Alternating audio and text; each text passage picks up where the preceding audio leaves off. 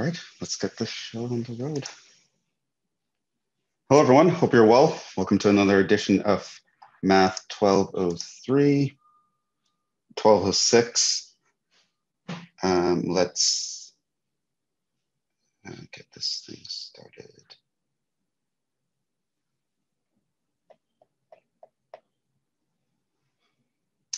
Okay, so we're going to recap with yesterday. Had some technical difficulties. I don't think I posted the video yet. Try to post the lecture for both yesterday and today, tonight at some point, probably late. Just, I guess before we recap, we can actually mention some announcements. So let's start with some announcements.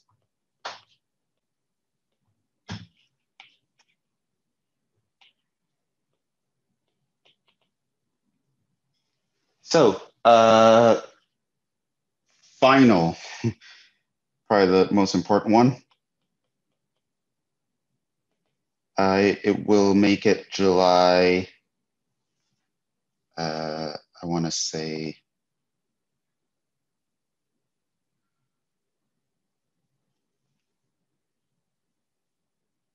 second, to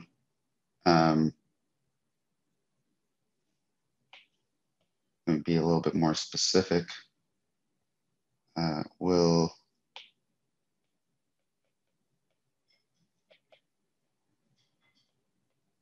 3.5-hour window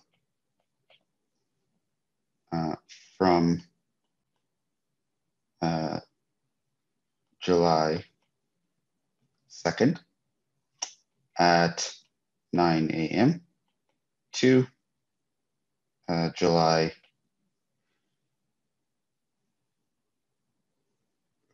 3rd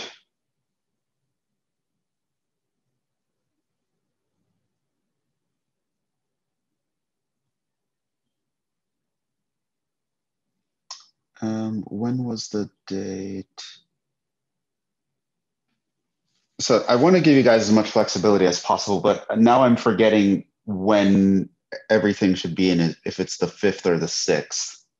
I'm thinking, but I'll give you guys to the 4th.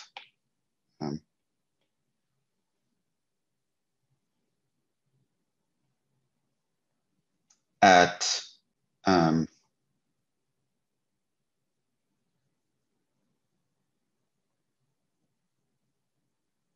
a.m. So it's a 48-hour window, and it's Eastern time.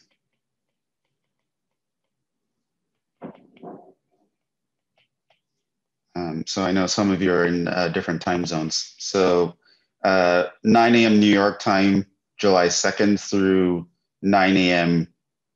New York time, July 4th, which afterwards you can enjoy the rest of your 4th of July, as well as I think in a lot of places, the 5th of July is also like an officially recognized holiday. It's like when you recognize July 4th, a lot of people don't have work that day. So you can enjoy your 4th and your 5th, just not worry about anything until then. So I think I'll make the final during that window. So that's the first thing. Covers everything we do up to today.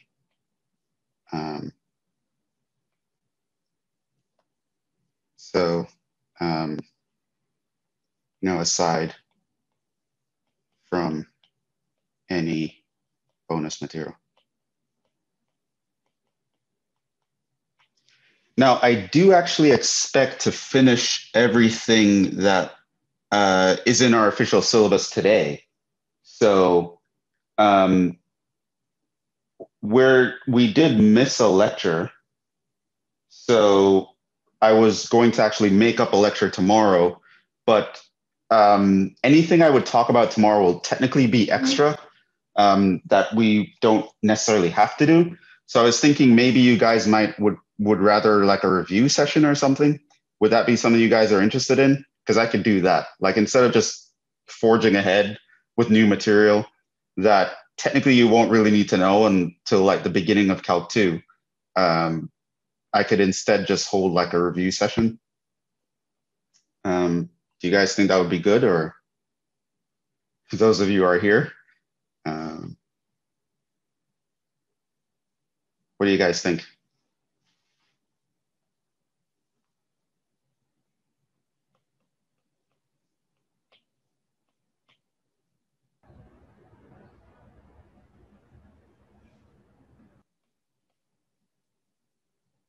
Afwan, were you going to say something? No, I was gonna say that I wouldn't mind like learning new material because like I could review on my own time, and since we have like so much time since the test, like I could do it on my own time. I would Okay, love to so learn material. I'll do some extra. I might just reemphasize some things that we did today as well, but I might do some extra material. Maybe some light review.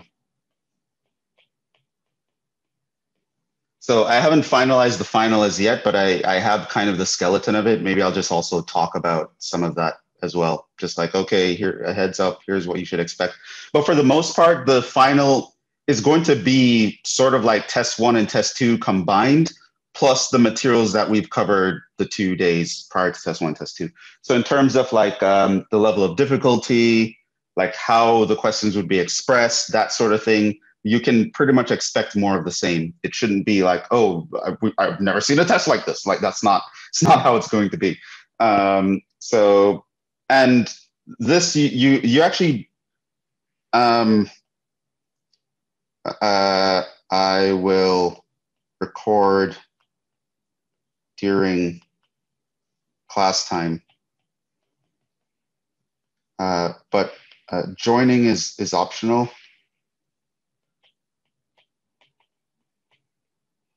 So you can consider this like an asynchronous thing if you want. But if you want to like make any comments or anything, you can join. So I'll use the same link during the same time, kind of record an extra lecture. Yeah, that's pretty much it.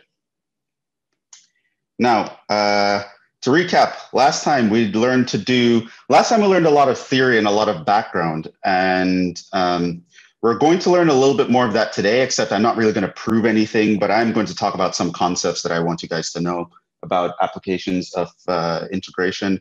And I'm going to teach you a new integration technique. So we saw the basic rules of integration last time.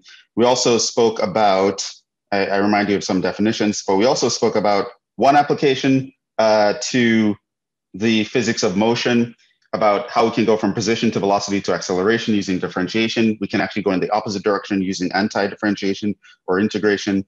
We did an example of that. I then went through a very long discussion to justify the fundamental theorem of calculus, and very, very important theorem. It also helps us to compute definite integrals. And the point of computing definite integrals is to find area under curves. The point of finding area under curves is to help us find the area of these oddly shaped things. It also shows us how to differentiate integral functions, functions that are defined in terms of the area under some other curve. How would you find the derivative of such a function? And pretty much it says that the derivative and the integral, they're kind of inverse operations of each other. One will kind of cancel each other out. And in this scenario, because you're doing this kind of calculation, you actually cancel out the plus c term from here, so you won't have it. But remember, technically, there should be a plus c there when you're taking an antiderivative. So it's not an exact inverse. There can be stuff missing when you take an integral to try to recover what a derivative destroyed. But with some extra information, you can recover everything. And yeah, afterwards, we did a bunch of examples computing definite integrals. And we did a bunch of examples computing the derivative of functions that are defined as integrals. All the while doing it, I was telling you about some properties, which I'll probably mention a few more today. I think I'll do that actually now. and some helpful little facts that can help you get through things a little easier. So I think that's where I want to start today, just with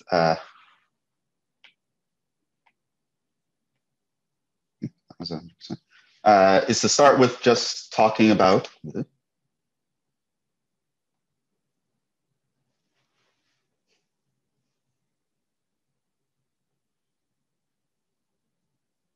technology is not really agreeing with me today.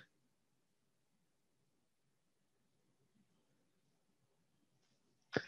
So I want to continue with some properties of integrals.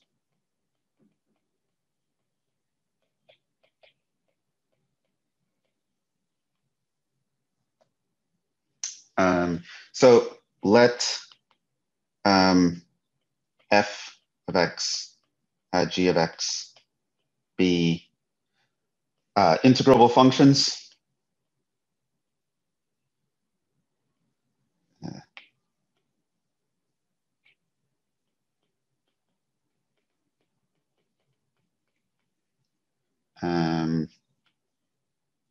Let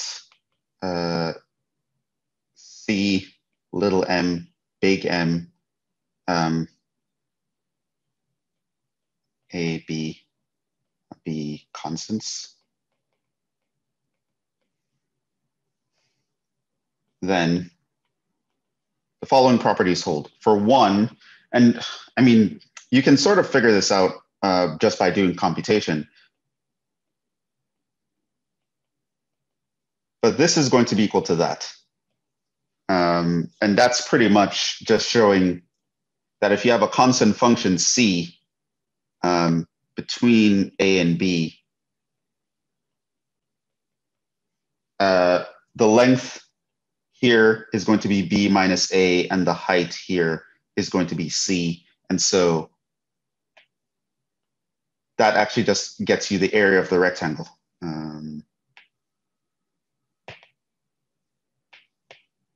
So that's not actually bad. You could actually figure that out by just directly doing that computation. The antiderivative of c is going to be c times x. Then the fundamental theorem of calculus says you're going to plug in the b minus plug in the a. All right, so we have that. Secondly, I also want you to, well, this is not,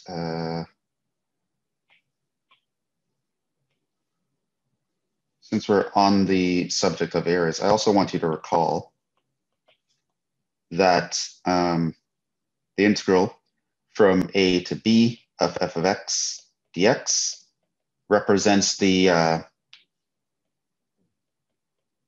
area under f of x on AB, which is equal to the net area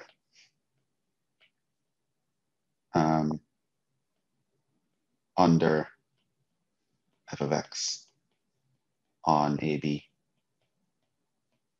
So I just want you to remember that if we have, say, a function that looks like this, say this is A, this is B, you have an area over here, call it A1, that's an area.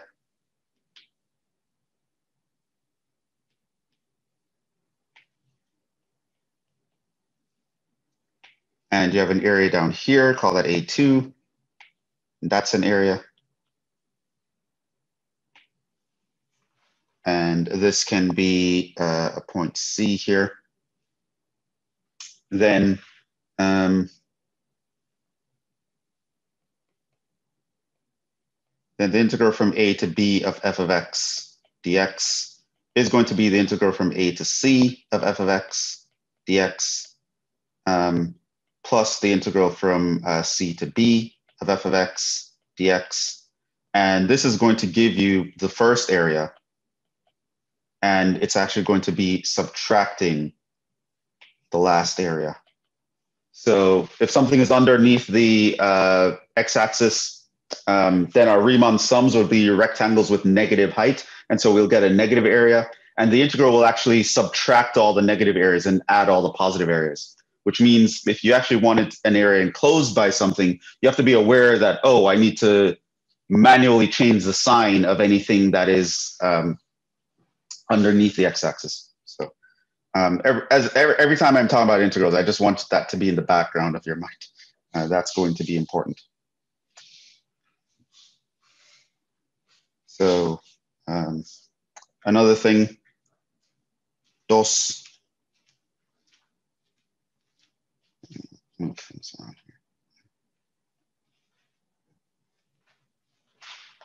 here. Okay, so the second property is going to be that we can factor constants out. You should know that. So the integral from a to b of c times f of x dx is equal to c times integral from a to b of f of x dx. Third, integrals distribute across sums.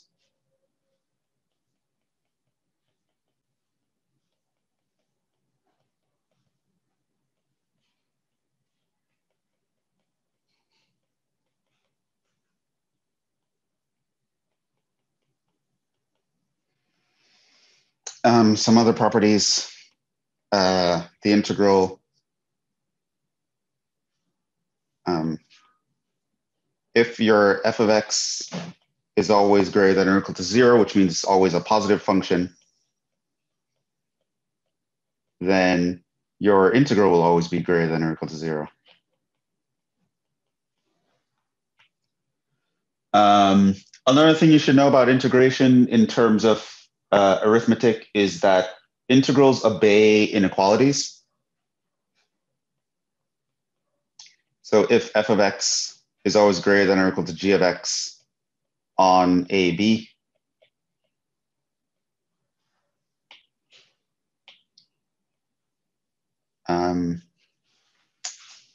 then the integral from a to b of f of x dx is always going to be greater than or equal to the integral from a to b of g of x dx. So if you have an inequality and you take integrals on all sides on the same interval, the inequality maintains its direction. Another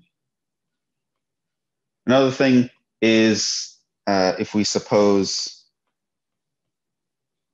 that our function is actually in between some values, that it's always greater than or equal to some value m, but always less than or equal to some value big M on AB,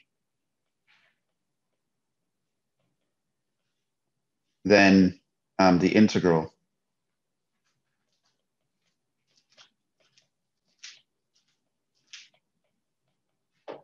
and again, you can actually do this by direct computation.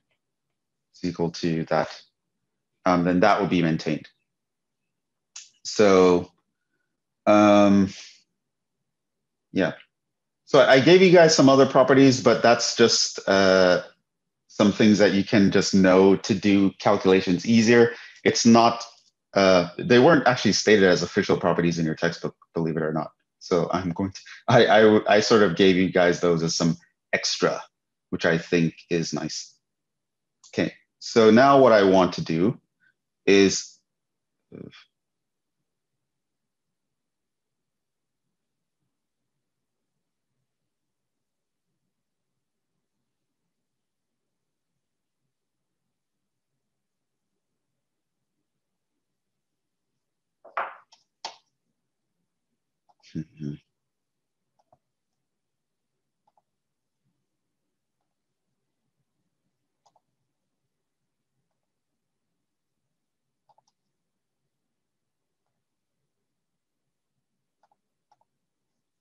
I think there's something running in the background, which is why everything is messing up here.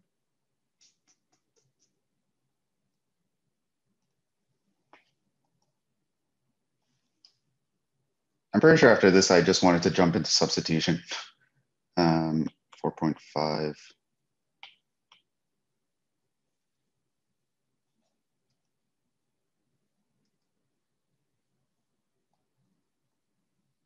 Yeah, so the main things I wanted to do today were substitution, integration by substitution, and just some applications of integration.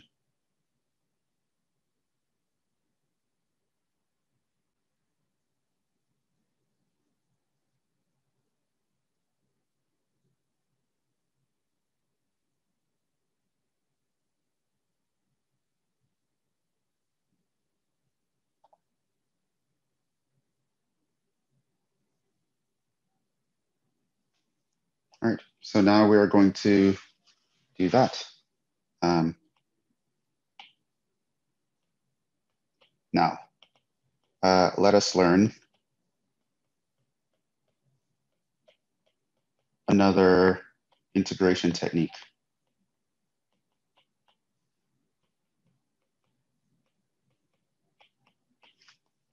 So this leads us into section 4.5, and it's called integration by substitution.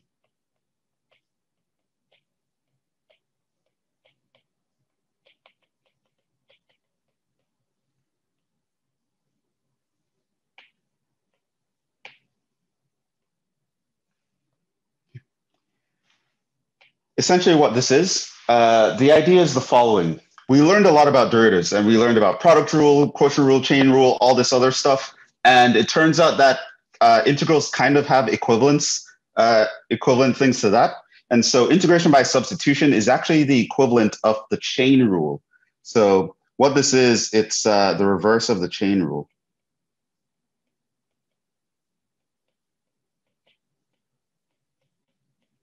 And so this will allow us to actually do more complicated integration, integrals of composite functions that obey kind of like the chain rule. So it's really the reverse of the chain rule. So you do have to have some conditions actually fulfilled here. So recall the chain rule.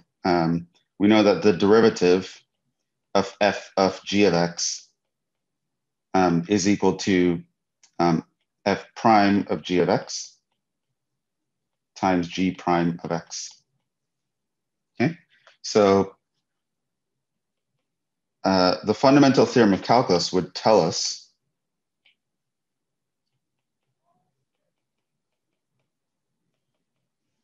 that if I were to take the integral of this guy,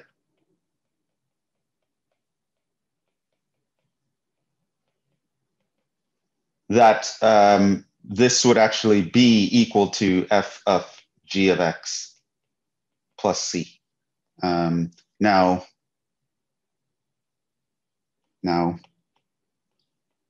we can do a change of notation here.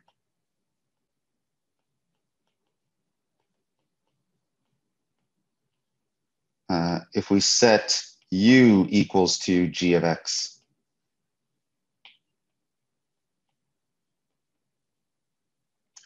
and so this would mean that du dx is equal to g prime, or in other words, our du is equal to g prime of x dx. Then if we have the antiderivative of f prime of g of x times g prime of x dx, that should be a g prime.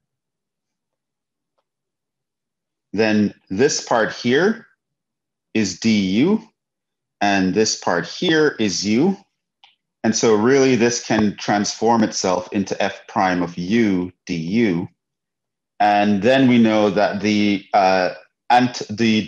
integral of the derivative is just going to give you back the original function plus c, in which case that's just your f of this. So substitution, this is what we call a substitution.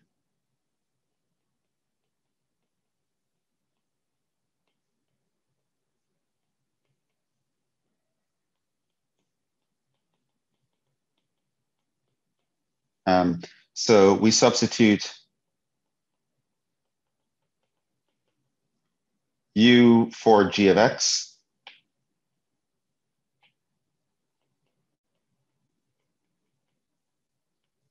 to obtain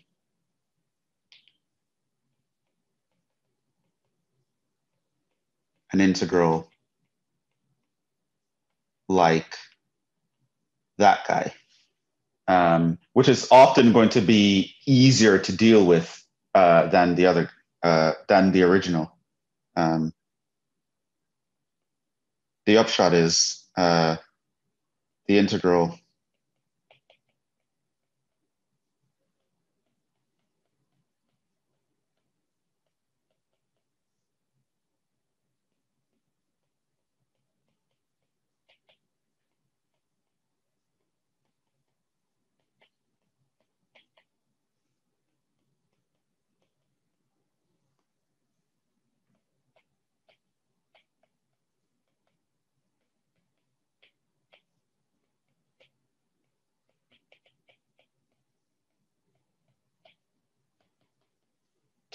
Now, I'm going to explain to you what the right conditions are, but you can kind of even see it from here. Notice that we have to have something that looks like this, as well as the derivative of what something that's inside looks like in order for us to transform it to that.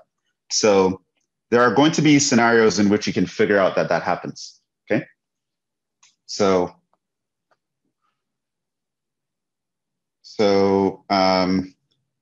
ultimately, in Calculus 2, you will learn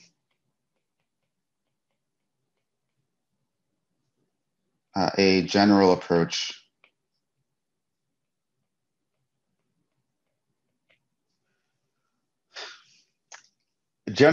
is kind of, I don't want to give the impression that it's like, oh yeah, this is a general approach. You can always do this and you'll be fine. That's not true. As I mentioned last class, antiderivatives are actually very difficult to compute in general. And there are a lot where we don't know how to do it. So just for what it's worth, a general approach to compute any integral just means that a general approach to compute any integral that you would see at that level. That's what I mean. To computing integrals. So say f of x dx. But the first few steps would be the steps would be step 1. Try to apply a basic rule.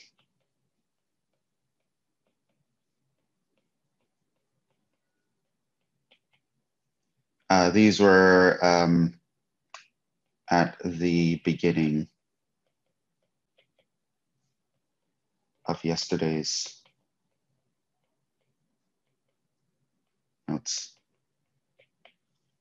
So by applying a basic rule, I basically mean applying one of these guys here. Okay. So sometimes the thing you're looking at just looks exactly like one of these rules. You can fit, remember we have the idea that our rules are like templates. They should fit right over a problem.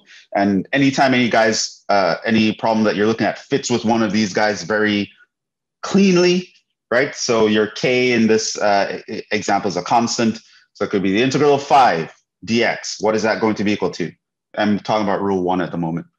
Well, so if I have the integral of 5 dx, well, that's just going to be 5x plus c, right? So it'll look like exactly like one of these rules. So that would be the first thing that you would try to do. The second thing that you would try to do, step 2, is you would try to simplify so that you can apply a basic rule.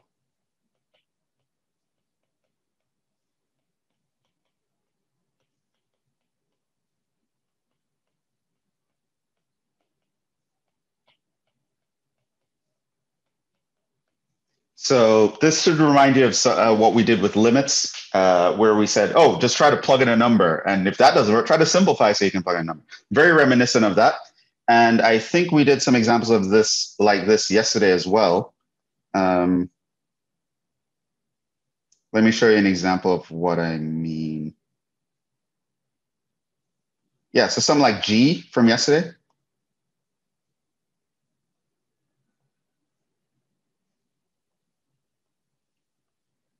How I was given this integral, but it didn't really look like a basic rule. So what I did was the second step, I divided the radical x into each part. And so now it looks like the power rule, right? It looks like x to the n, right? So it didn't look like that in the beginning. It looked like this, x minus 3 all over radical x. But that wasn't very useful. Didn't look like a rule. So what I could do is I could simplify it so it looks like a rule. And now I can apply the rule, add 1 to the power, divide by the new power. Right? So that's what I mean by this second step here. Now, of course, the third step, step 3, is try substitution.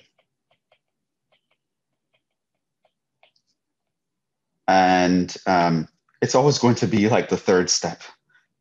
So it's one of those things where in Calc 2, you're going to learn a bunch of new integration techniques, and you're going to learn how to integrate all sorts of things in a variety of ways. All right. So you're going to learn a bunch of techniques. And it turns out that one of the challenges is going to be recognizing when to apply which technique to which integral, right? Sort of like how with limits, I taught you a bunch of techniques with limits. And eventually the hardest part was just recognizing, well, what technique do I try on this random limit? And that's why I gave you the steps to do limits. The same thing is you're going to have the same feel with integrals. There's going to be a bunch of techniques and you're going to want to know, well, what do I do first or second or third? And this is pretty much it. This is always the first 3 steps for any integral. Just like how with limits, the first 3 steps is always try to plug in, try to simplify if you can plug in, right? Those are always the first 2 things you try to do with a random limit. In the same way, if you have a random integral that you want to compute, these are the first 3 things that you would do. And then step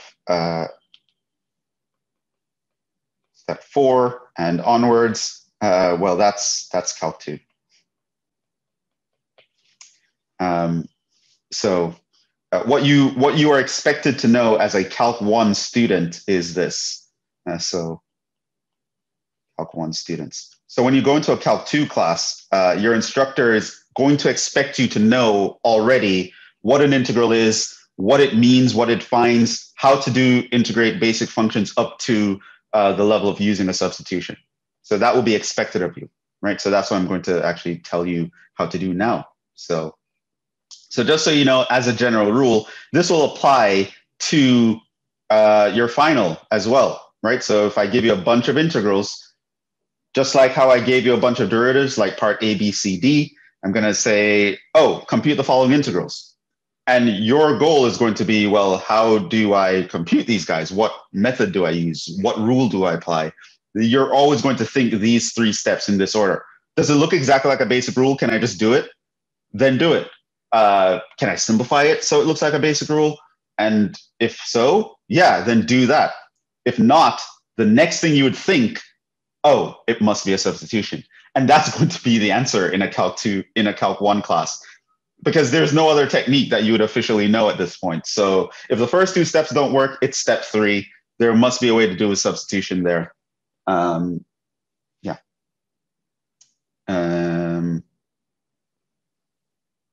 Okay, so let's go into step 3. Now, suppose substitution is the appropriate method.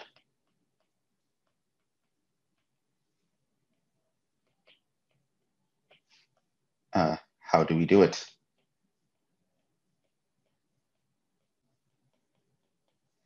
So now I'm going to describe to you the method of integration by substitution.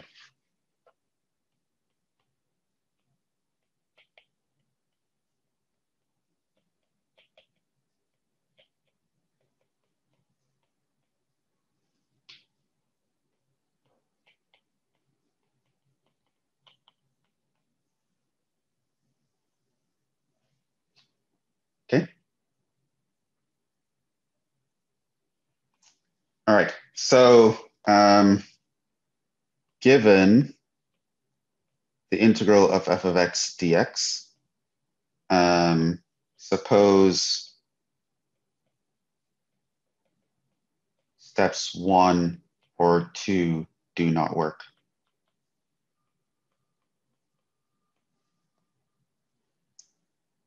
Then 1, here's what you're going to do. You're going to look at the integral and you're going to try to figure out, well, what is the thing that's making this integral complicated? Why does it not look like a basic rule? Try to figure that out. So that's the first thing. This is usually going to be you trying to identify the inside function, the g of x. That's usually what's going to mess things up. So you are going to replace a complicating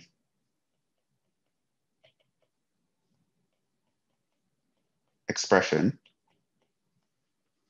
in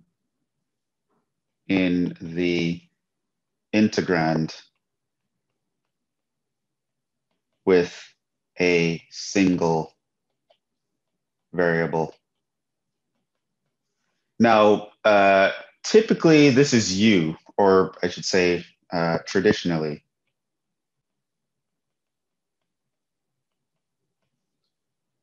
With the variable u. This is so common that there are a lot of students who call this u substitution, which is, it's incorrect. You shouldn't do that. It's substitution.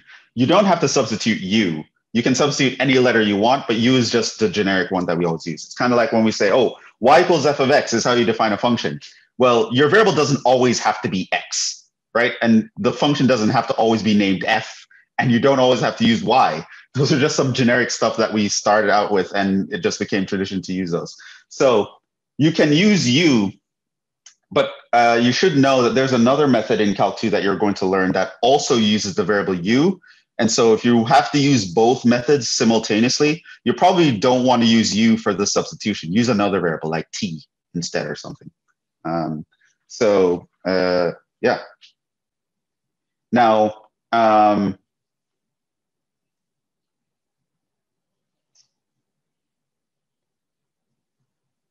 there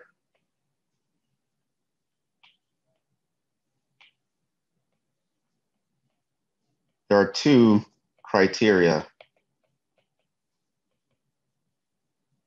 needed to make a good substitution.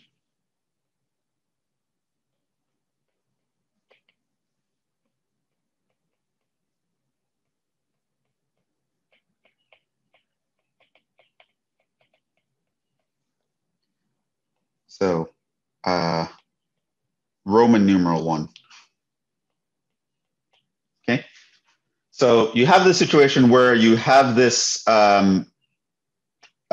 integral that you can't do with a basic rule. You can't simplify it to look like a basic rule. So you know you have to do substitution. So now the question is going to be, well, since I have to replace some expression with a variable, what do I replace? How do I choose what to do properly, right? Which is a little bit nuanced, but I should, I'm going to try to distill it for you, right? So the substitution should make the integrand simpler, i.e., what does it mean simpler, right? Look like a basic rule.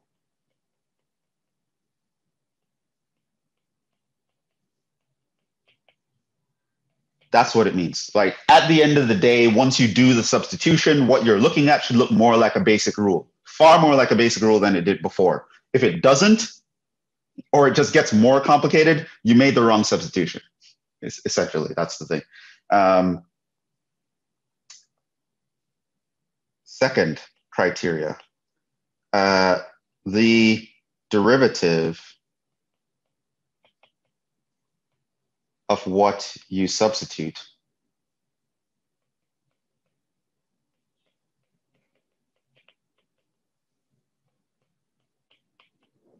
should be present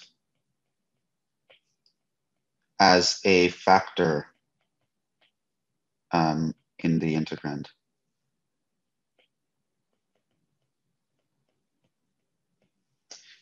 There's a very important note, I would say here.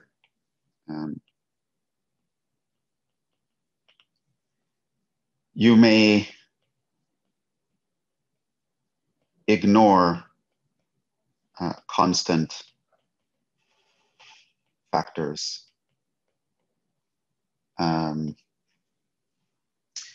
As well as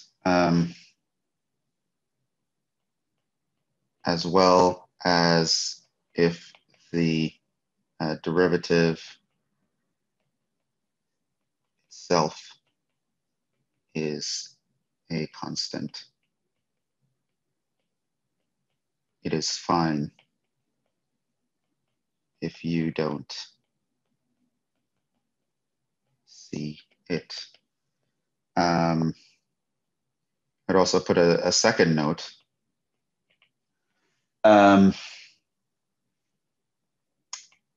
In Calc 2, we don't necessarily need this right away, since we will have ways of putting the derivative in if not present. So this is a very, it's a good strategy for Calc 1 because usually the thing that you substitute, you'll be able to see its derivative somewhere else very easily. Just ignore any constant factor parts. But in general, technically this is not needed. There are going to be times where that's not the case, that you won't be able to see the derivative, but a substitution can still work. So that's why step 3, try substitution. You should always try substitution. Even if at face value it doesn't seem like it might work, a lot of times trying it, you'd be surprised. It'll work out in situations where it's not even obvious. So in other words, like criteria 2 working out might not be obvious.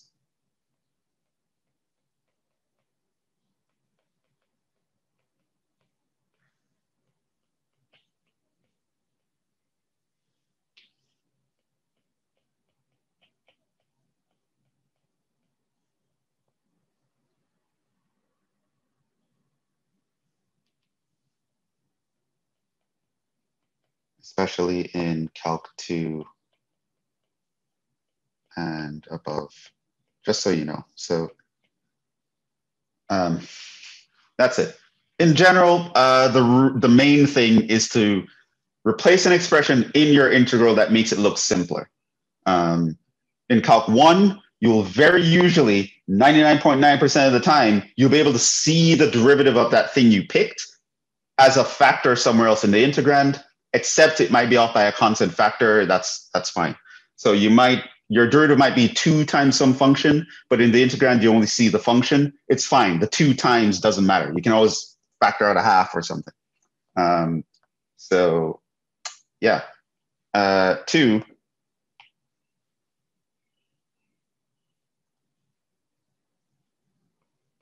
Okay, so the first thing is going to be to make the substitution. And this is how you know you're making a good one. The second thing you're going to do is you're going to plug in your u and your du.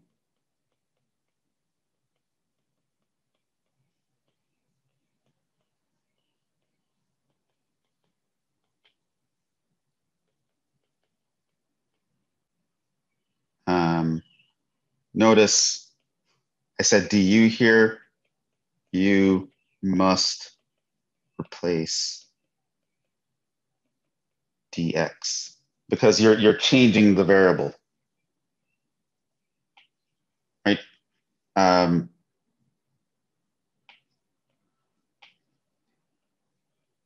Making a substitution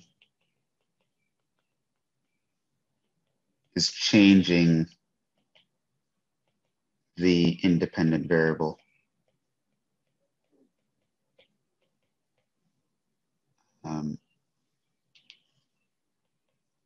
No instance of the independent variable, of the original independent variable,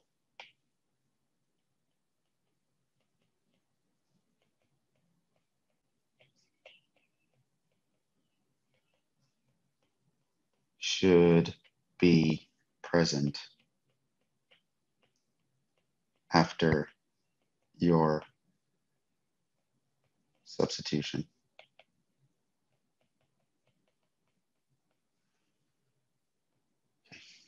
There are a lot of side notes here. There are a lot of things that you have to look for that it's, yeah, I have to describe it all in words. Okay, so the third thing, you will now get it. Once you do this, you will now have a simpler integral.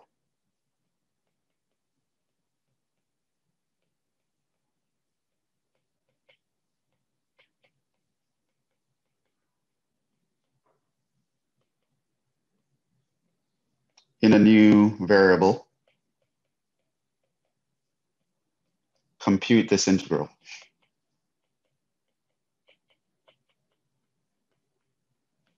So you will obtain an integral where now you can apply a basic rule, or now you can see clearly how you need to maneuver to actually do it. So you do it.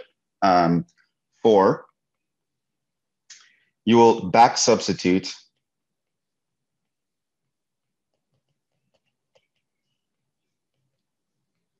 to get your answer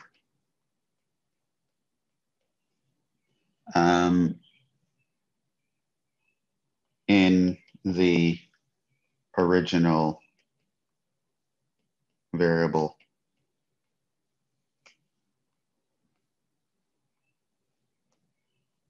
In terms of the original variable. Okay.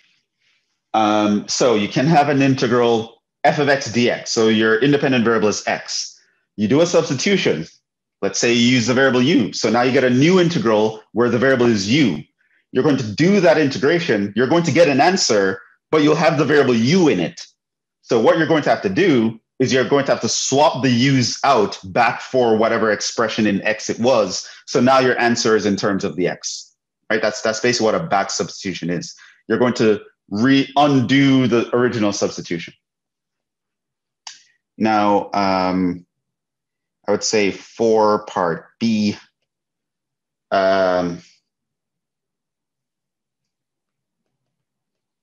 step 4 is not strictly necessary in the event you are computing a definite integral.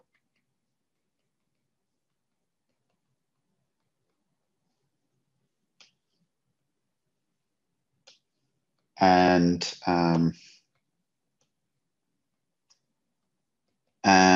there are cases where you want to avoid step 4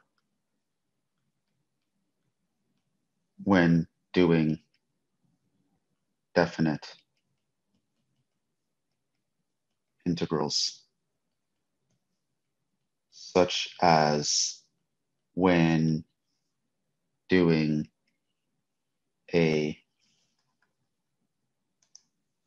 pop up here, what's called a trig substitution.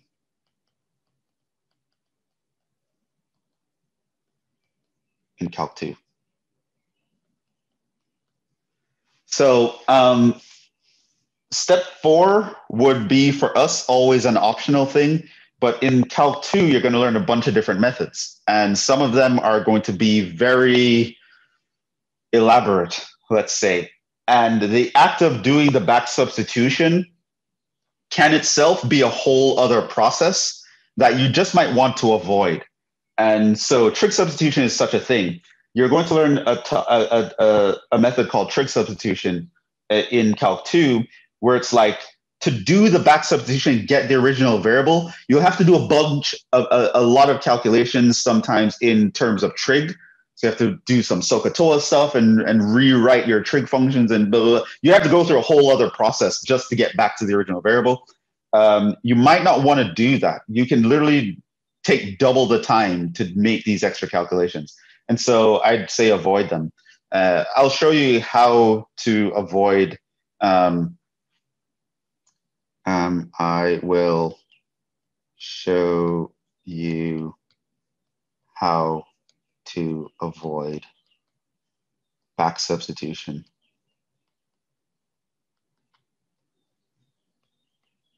when doing definite integrals later.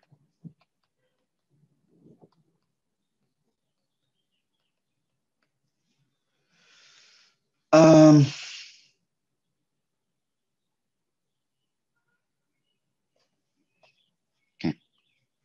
let's do a quick example.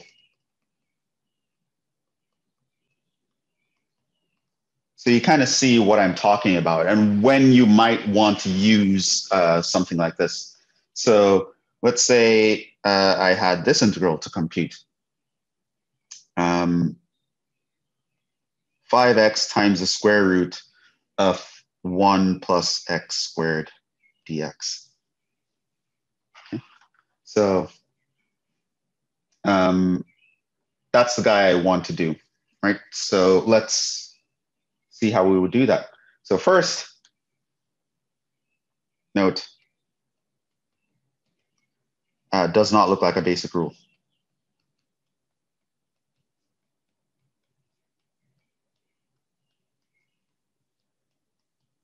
Right? You don't have a rule in the guide that I gave you yesterday that looks like some polynomial times a radical function, right? Second thing, can't simplify to look like a basic rule.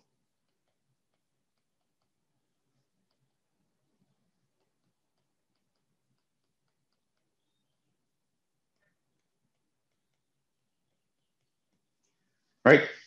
How are you going to simplify this? You can't do anything, right? Remember, radicals do not distribute across sums. We knew that since day 0. All right, so it's not like you can distribute the radical and then multiply out the 5x. You can't, right? And to rewrite the radical of 1 plus x squared as an expression where you can multiply out, you would need an infinite number of terms. Also something that you would learn in Calc 2. So yeah, it's not going to be an option, right? You can't simplify this. And so now you decide substitution. Or try substitution.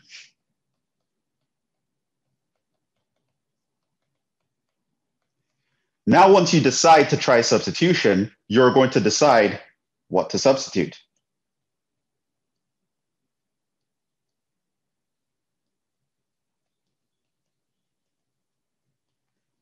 So now when you decide that, remember, what is your goal? You want to make 1, the integral simpler, and 2, you want to see, can I find the derivative of whatever thing I swap out to make it simpler elsewhere in the integrand?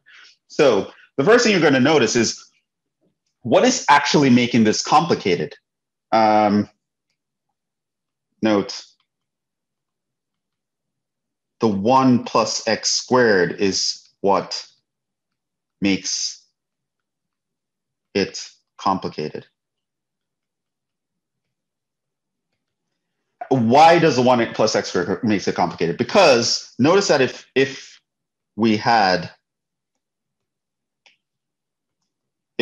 say 5x times the radical of x, that's not a problem. That would be just like 5x to the 3/2, right? Easy, right? So that's not an issue. The reason we cannot simplify is because there's a sum under the radical. Having the sum under the radical makes it complicated. I can't expand stuff. I can't do any algebra that would make it easy, right? So the fact that the sum under the radical is the issue.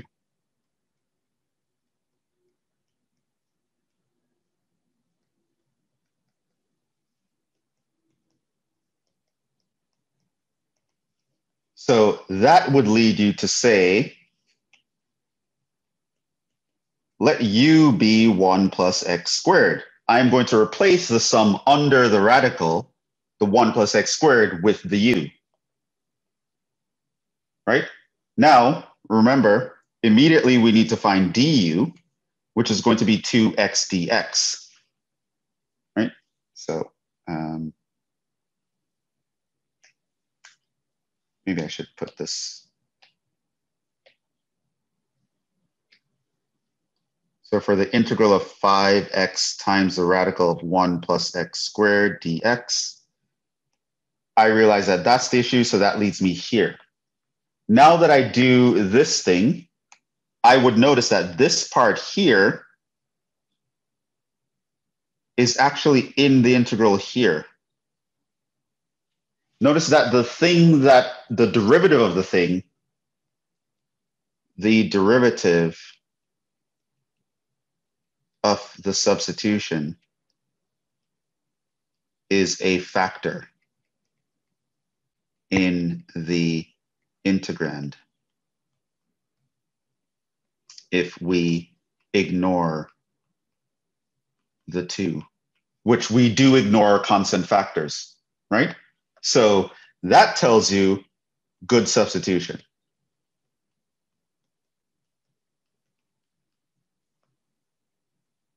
Right? So that's going to indicate, you're going to look at this, you're going to like, what makes this complicated? Well, that 1 plus x squared is super annoying because it was just one thing under the radical. I would just raise it to the half power and multiply stuff out.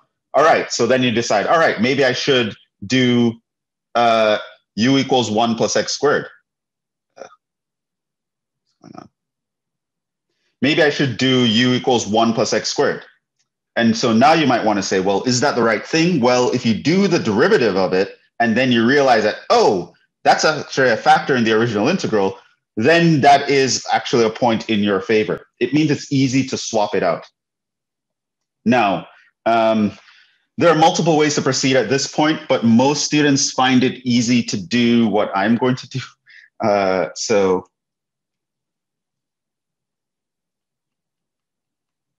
multiple ways to proceed. But students tend to find solving for dx and plugging everything in easier.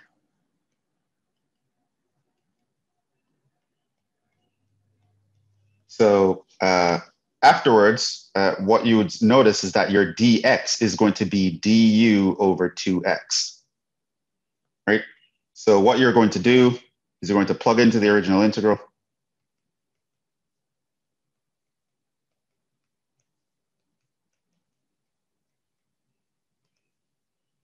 You're going to have your 5x times the radical of 1 plus x squared times dx. And you realize here that your dx is going to be du over 2x. You also realize that your 1 plus x squared is actually just u. You're just going to plug these guys in. So the integral is going to become 5x times the radical of u times du over 2x. Now, what's that going to do? Your x's will cancel. And you can factor out the 5 over 2 by the integral property. And that's your new integral.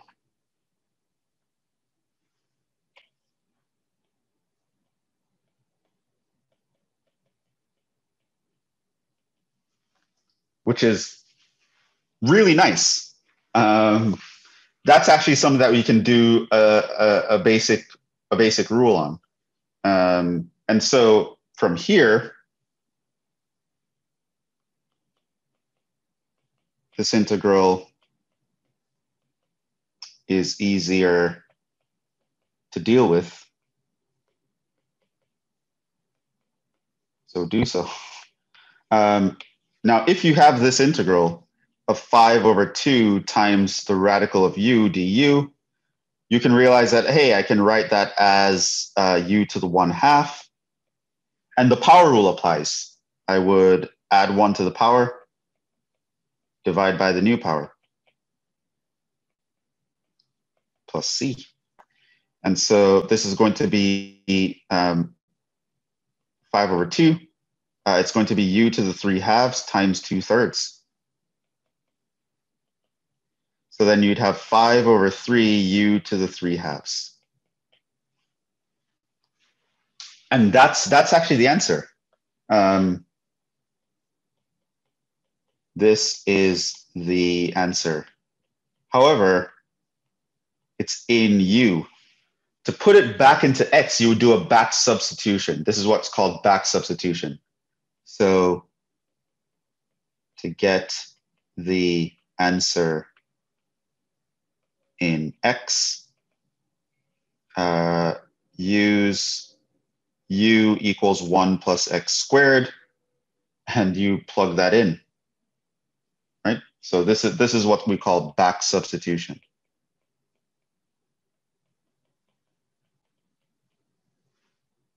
So I'm literally going to go here, and in place of u, I'm going to plug in the original expression that I used u to replace. And that is my answer. And you can check that if we differentiate this, you would get the original back.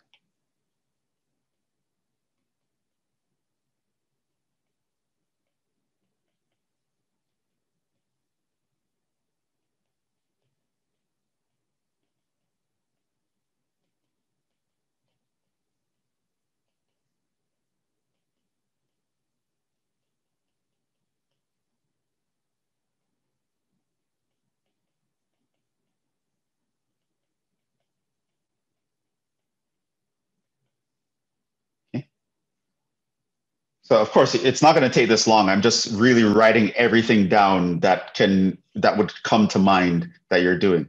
So you see this, you're like, that's not a basic rule. Can't simplify it to be a basic rule. Let's do a substitution. What do I substitute? The thing that makes it complicated. What makes it complicated? The 1 plus x squared. Boom, u equals 1 plus x squared. What's the du? You do the derivative. Oh, that's neat. I have an x dx and the original has an x dx. So it's a good substitution. Boom, solve for the dx, plug in the u and the du. At the end of the day, you'll get an easier integral. This integral should be one where you can apply a basic rule to. So you just do that and you get an answer. Your answer, though, is going to be in terms of this new variable u. No bueno. So what do? You back substitute. Whatever your original substitution was, just replace the variable, the new variable, with that expression, and you will now have your answer in x's. And that will be the antiderivative.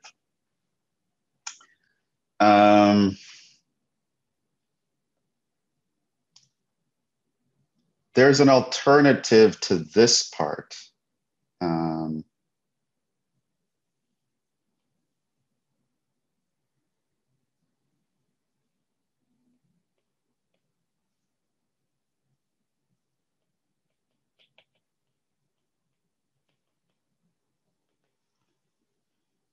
It doesn't get you anywhere different. It's just that conceptually, some students prefer this way, but there are other ways to think about it. So you would have this equation, this integral. You go u equals 1 plus x squared. Your du is equal to 2x dx. What a lot of students will do is that they would just divide by the 2. And then actually just replace the x dx.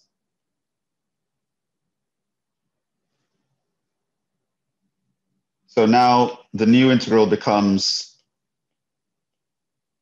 5 radical u times 1/2 du, which is your x dx.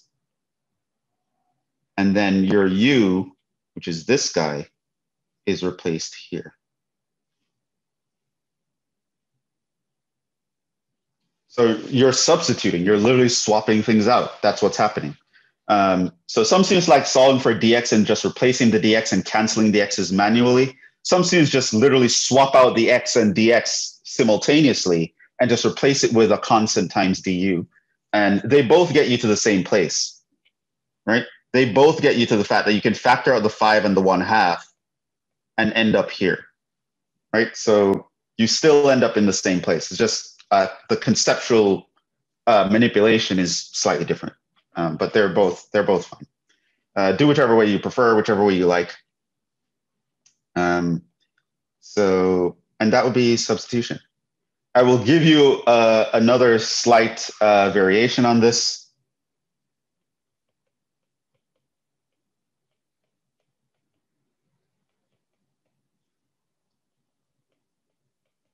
Not necessary.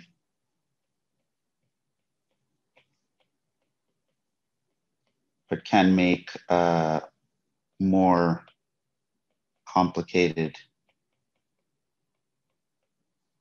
integrals easier to handle.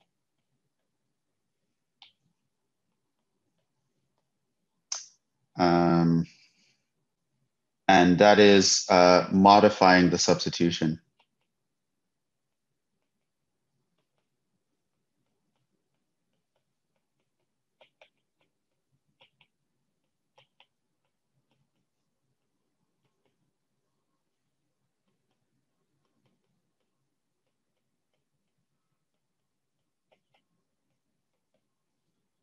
Going to repeat, this is not necessary, completely optional. And I probably want to mention something like that. Anyway, so I see this happen all the time, and it really shouldn't be something that happens. So I'm just going to say it because it's really weird to me that it even happens in the beginning. You'll learn something in class, right? The teacher does something one method, and you're like, oh yeah, I get it, I'm good. And then the teacher would go, all right, here's an alternative method. And then he'll do it. And then you'll be like, that confuses me. And then suddenly you become confused about the whole topic. Like, oh, I don't know, this method, that method. Choose the method that you understand. Ignore everything else. There's literally no reason to know it. If you, like, I'm giving you an alternative method. If the alternative doesn't jive with you, like I just gave you, oh, you can do this or you can do that. You can do with this or you can do with that, right? If you don't understand one of these methods, don't do it. Just ignore it. Forget it. Do the method that you know, right? So whenever I'm teaching you different variations on something, if you only understand one of the ways, do that. Don't make it complicated, right? It's not like I say you have to do anything this way. I'm just teaching you several ways that you could think about this thing.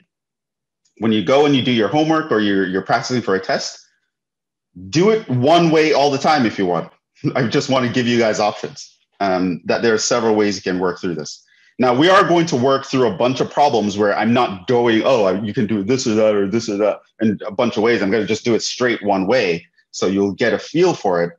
But at the moment, I just want to give you multiple options on how you can think about things. So you do have an option to simplify things even further.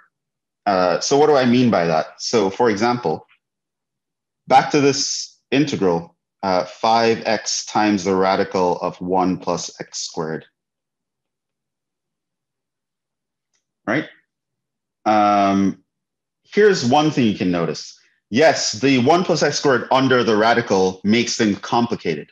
But you can also realize, well, radicals themselves are complicated in general. So like I don't want to have to deal with one. So what you can do is you can actually put in a square on your substitution to kill the radical altogether. So you could say let u squared equals the 1 plus x squared. So you can put a square under your radical to kill the radical and get rid of it completely, right? And again, not necessary. Like if that confuses you, just ignore everything I'm saying right now. So how would you proceed in that situation? Well, you would differentiate your substitution as usual. So you're going to go through, what is the derivative of this? Well, 2u du equals 2x dx. Okay, done. Of course, you can divide both sides by 2 if you wanted. So essentially, your u du is going to be your x dx. And so now you substitute.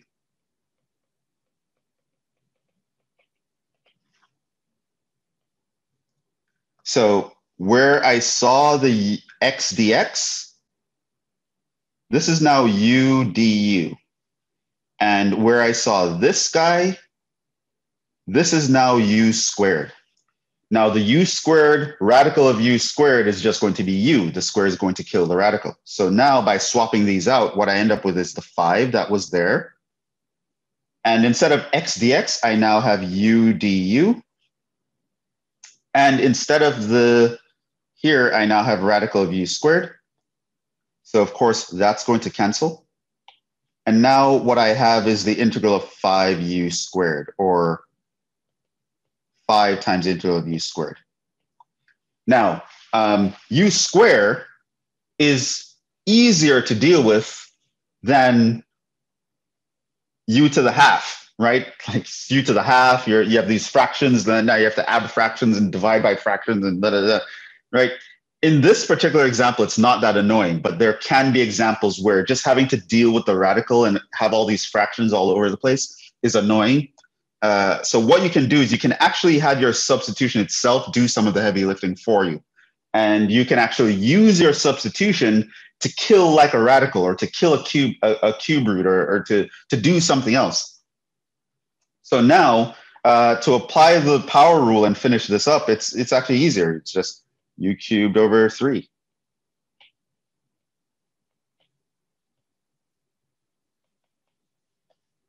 And then once again, so now you have 5 over 3 u cubed.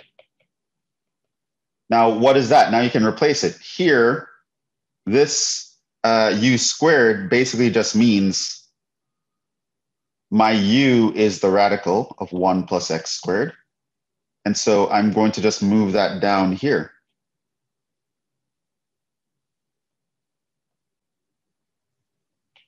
So this would give me the 5 over 3, 1 plus x squared to the half power.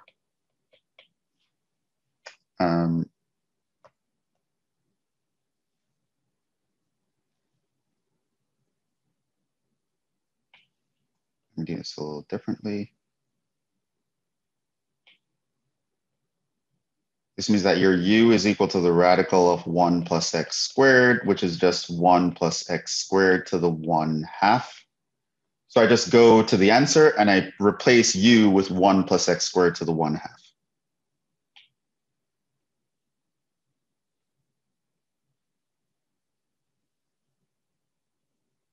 Okay. So I can do my substitution in such a way that it simplifies the integrand even further than it would have normally, right? So if I don't like dealing with radicals and I don't like adding halves, adding 1 to a half or adding 1 to like a 5th root or something, like I don't have to, right? So if this were a 5th root, 5x times the 5th root of 1 plus x squared, I could do u to the 5th power equals 1 plus x squared and continue.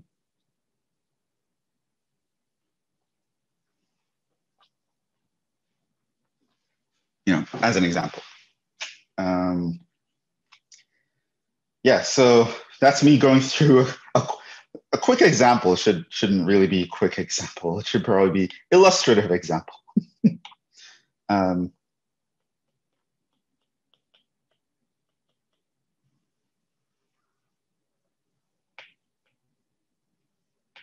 So I kind of just wanted to walk you through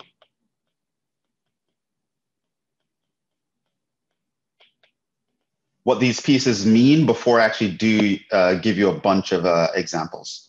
So we're going to do tons of examples here, but I just want you to understand the process, what you should be thinking about while you're going through the process, and some variations on the process that might allow you to cut some corners on calculations.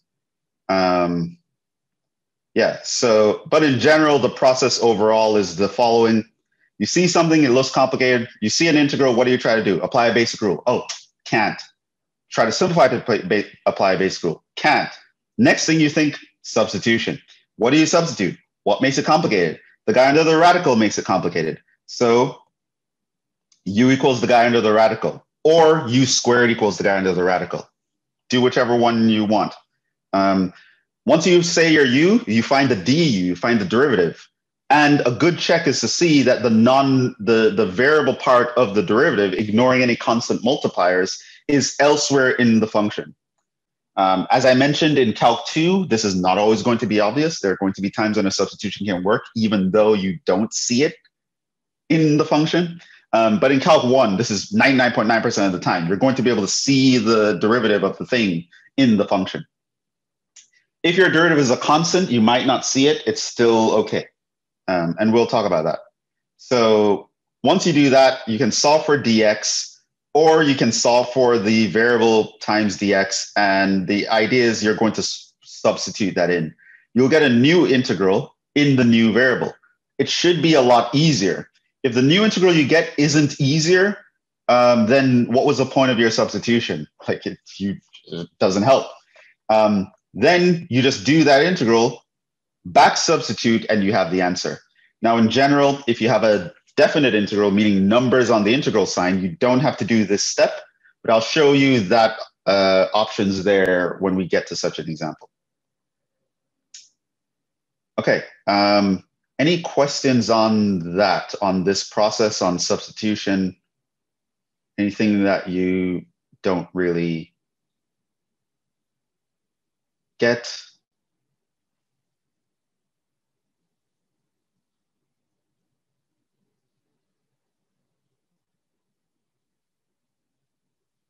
Are we good?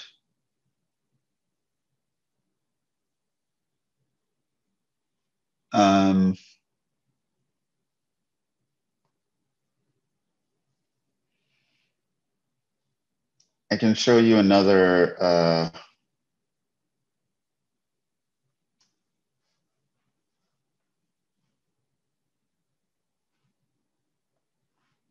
slightly harder variation.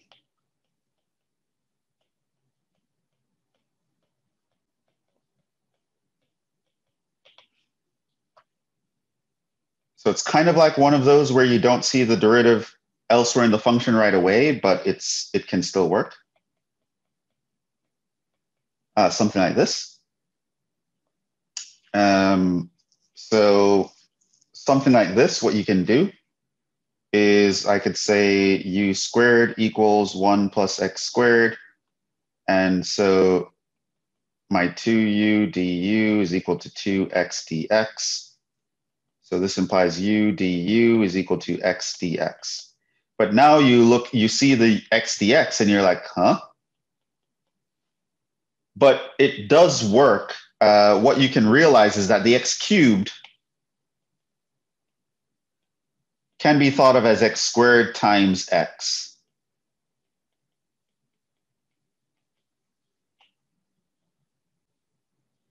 So it's okay, right? And so what you would do then is you can now substitute. So you have 5x squared times your u times the radical. I'm getting rid of the radical, times u du. And then this x squared here, from this you can know that x squared is just 1 minus u squared. U squared minus 1.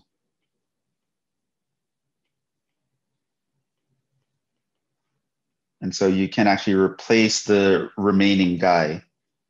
And so your integral can become 5 times u squared minus 1 times u squared du. Still a lot easier because this is 5 times u to the 4th minus u squared. And you can do the power rule. So it's u to the 5th over 5 minus u cubed over 3 plus c. And your u was actually the radical of 1 plus x squared. So this is going to be 5 times 1 plus x squared to the 5 halves over 5 minus 1 plus x squared to the 3 halves over 3. And that would be your derivative, your antiderivative. And you could have done just a u here, but it would be more annoying when you get to here because you'd have a radical to deal with. So this is one of the situations in which your derivative might be hidden in the function somewhere, where you can realize, oh, that u cubed, I could just think of it as a u squared times the, that x cubed, I could think of it as x squared times x. That x allows me to swap out the dx part. The leftover x squared, I can just change with my substitution. So yeah, you have little things like that. You shouldn't see too many problems like that in Calc 1, though. But yeah. So that's essentially substitution. So what we're going to do now is we're going to take a break. You can review what I mentioned here with substitution by going to the link for the notes. And after the break, we're just going to kill a bunch of examples and then talk about applications at the end. Yeah, I think that's what we will do. So we'll take a 10-minute break. And I will see you guys back here, and we'll do some examples where we have to do substitution. So yeah, I'll see you guys in a bit.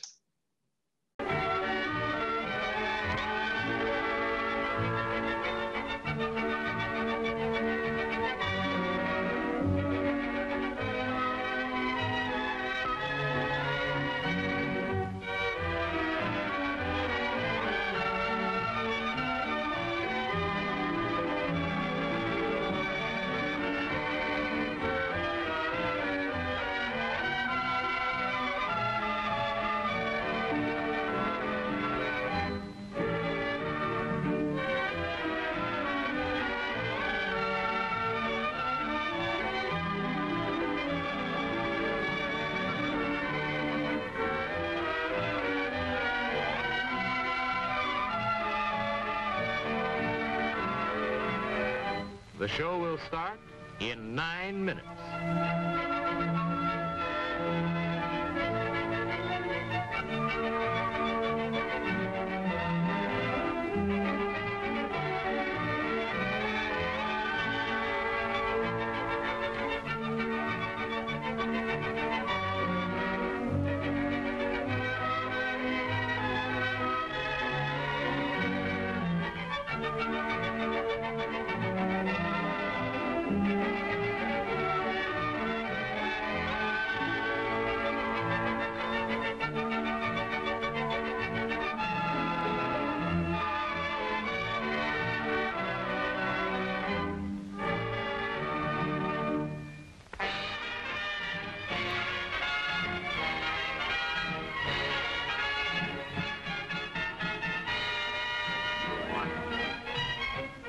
The show will start in 8 minutes.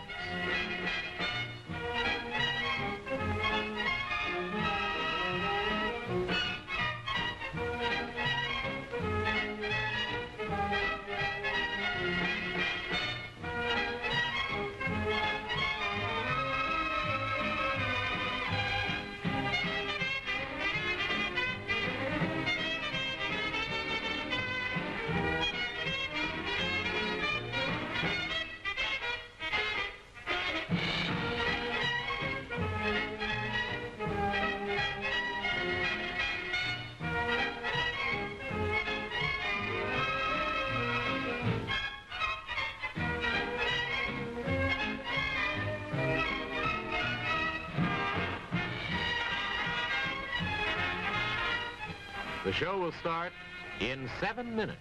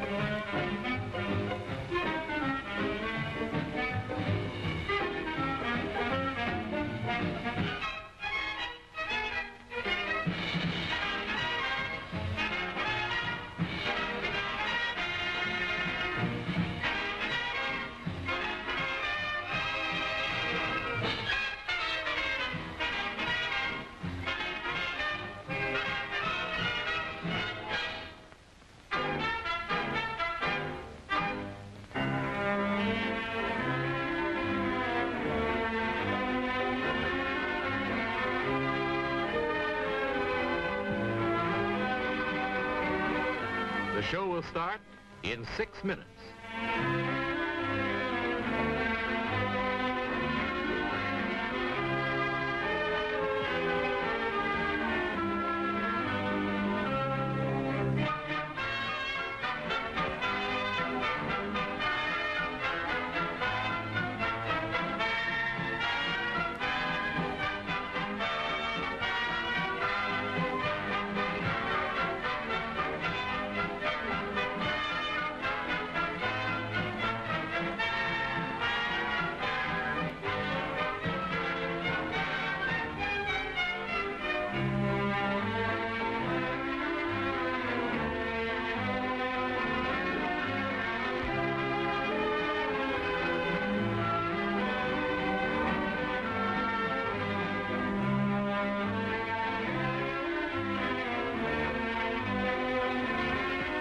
show will start in 5 minutes.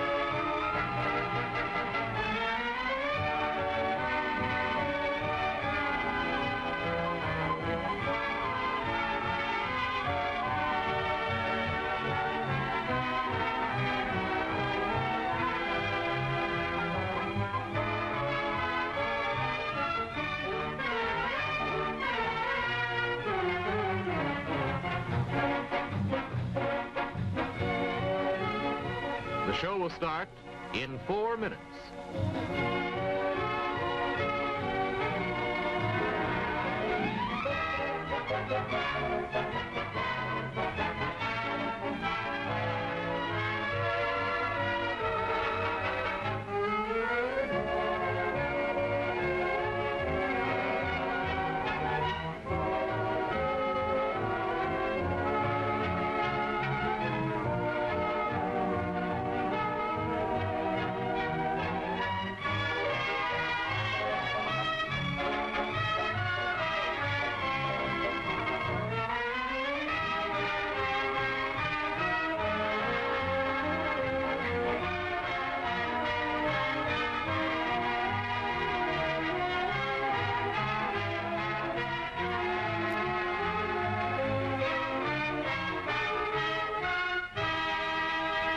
The show will start in 3 minutes.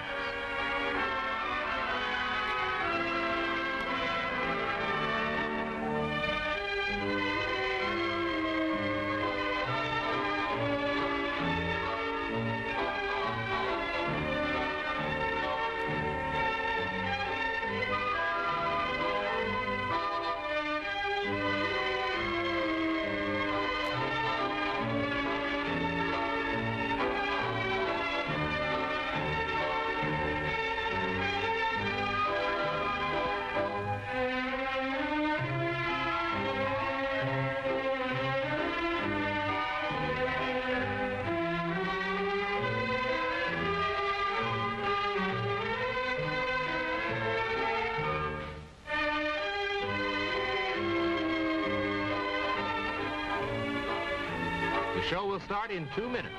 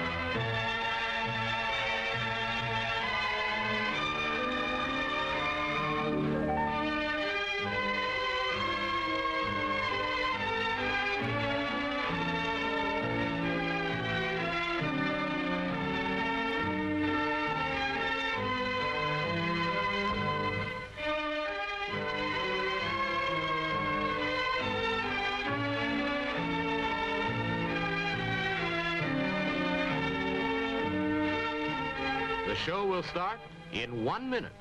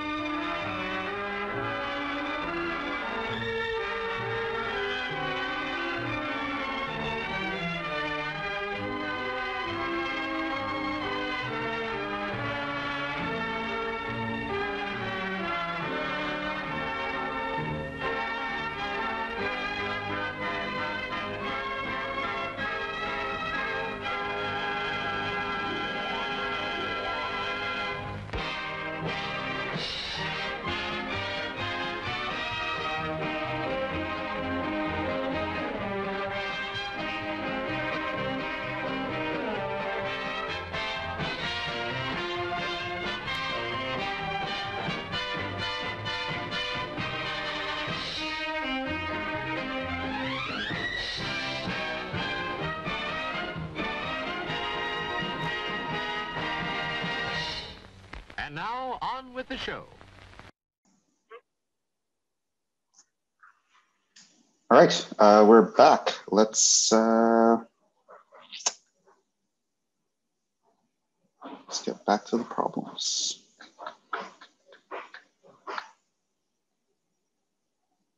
Okay, cool.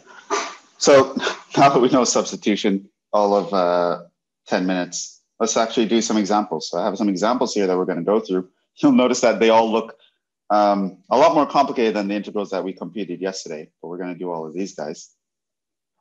So let's do that.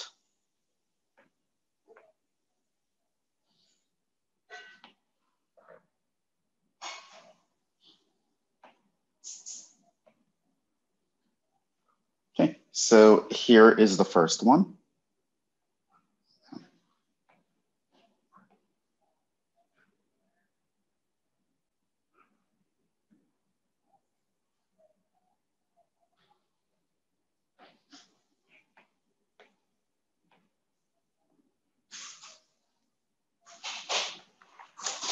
Okay, so first thing, doesn't look like a basic rule, can't simplify it to look like a basic rule. So you know it's going to be substitution, right?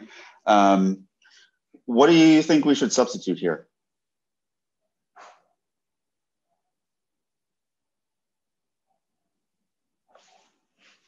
Oh, by the way, I probably should mention this at some point. I don't exactly know if it would be obvious or not. I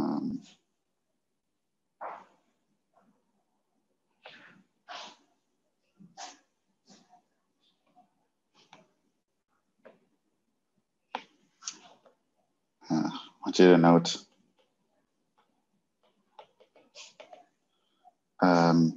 U equals X is always a bad substitution.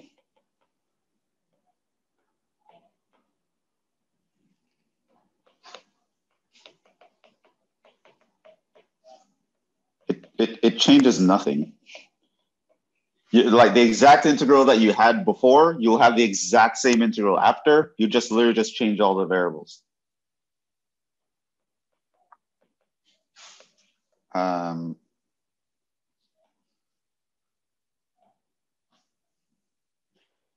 U equals kx, where k is a constant.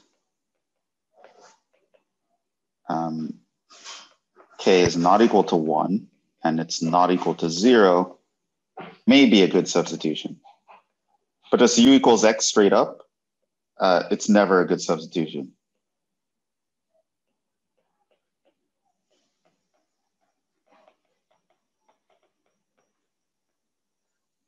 Okay, so let's jump into that.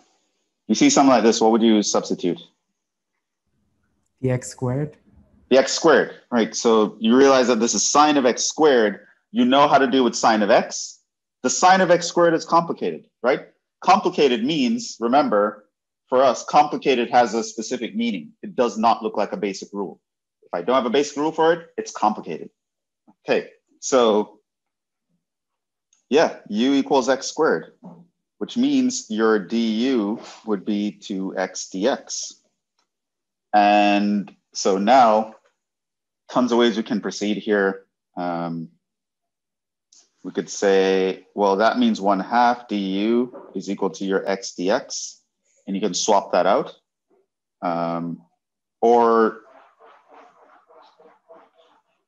maybe I should do it. I don't know. Is there a preference? I could solve for dx and then plug everything in.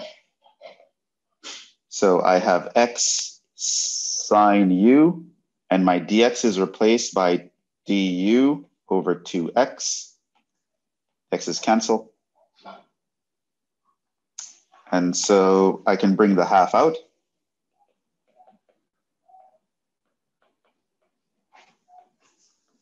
So now you realize that, hey, that now looks like a basic rule. That looks just like the integral of sine x dx, which I know what the integral of sine x is.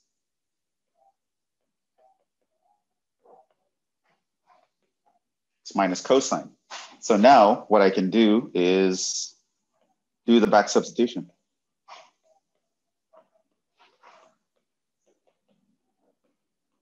And that's our answer. So that is what a fully worked out problem would look like.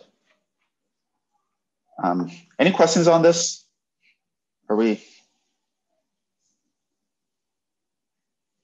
Yeah, that was the way to go.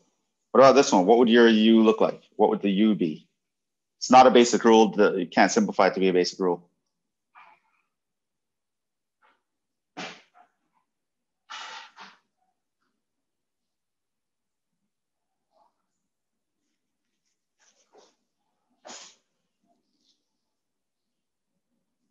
What do you do for the U?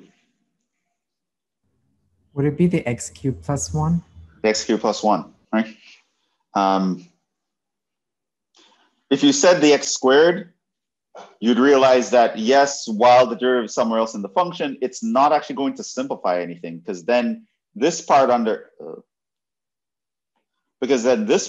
here would be an issue. What are you going to replace x squared with? It's going to be u to, the radical is going to stay, you're going to have u to like 2/3 or something. It would make it simpler. So here, u equals the x cubed plus 1.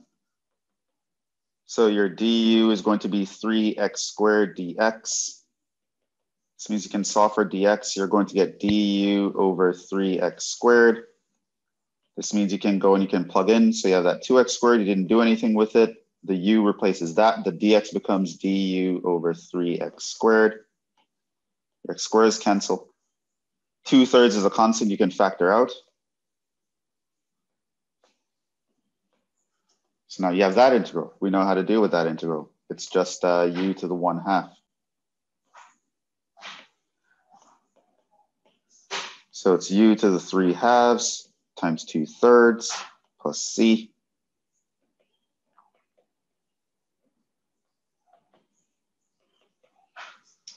Then you back substitute. So it's 4/9 x cubed plus 1 to the 3/2 plus c.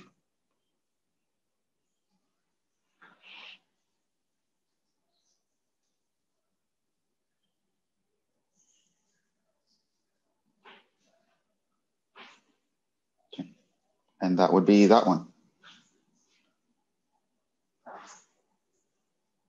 Notice it's the same process all the time. You figure out what's complicated, u equals that thing. Hopefully the derivative is something that you can now swap out to get a different integral with notice that there are no x's in this new integral that I'm getting, but it's a lot easier than the original integral, right? So this guy is really like some constant times f prime of g of x times g prime of x. And this is the version of the integral that is like f prime of u, right? So that's what I meant way up here when I was talking about this might be, right? It's like we had this and I transformed it into this. And that second integral is a much easier, nicer form to deal with because it's now obvious that, oh, there's a basic rule that I can use to deal with that. Yeah.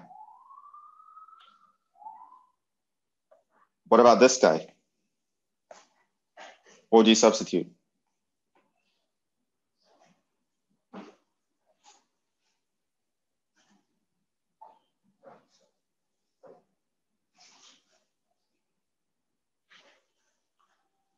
Take a guess.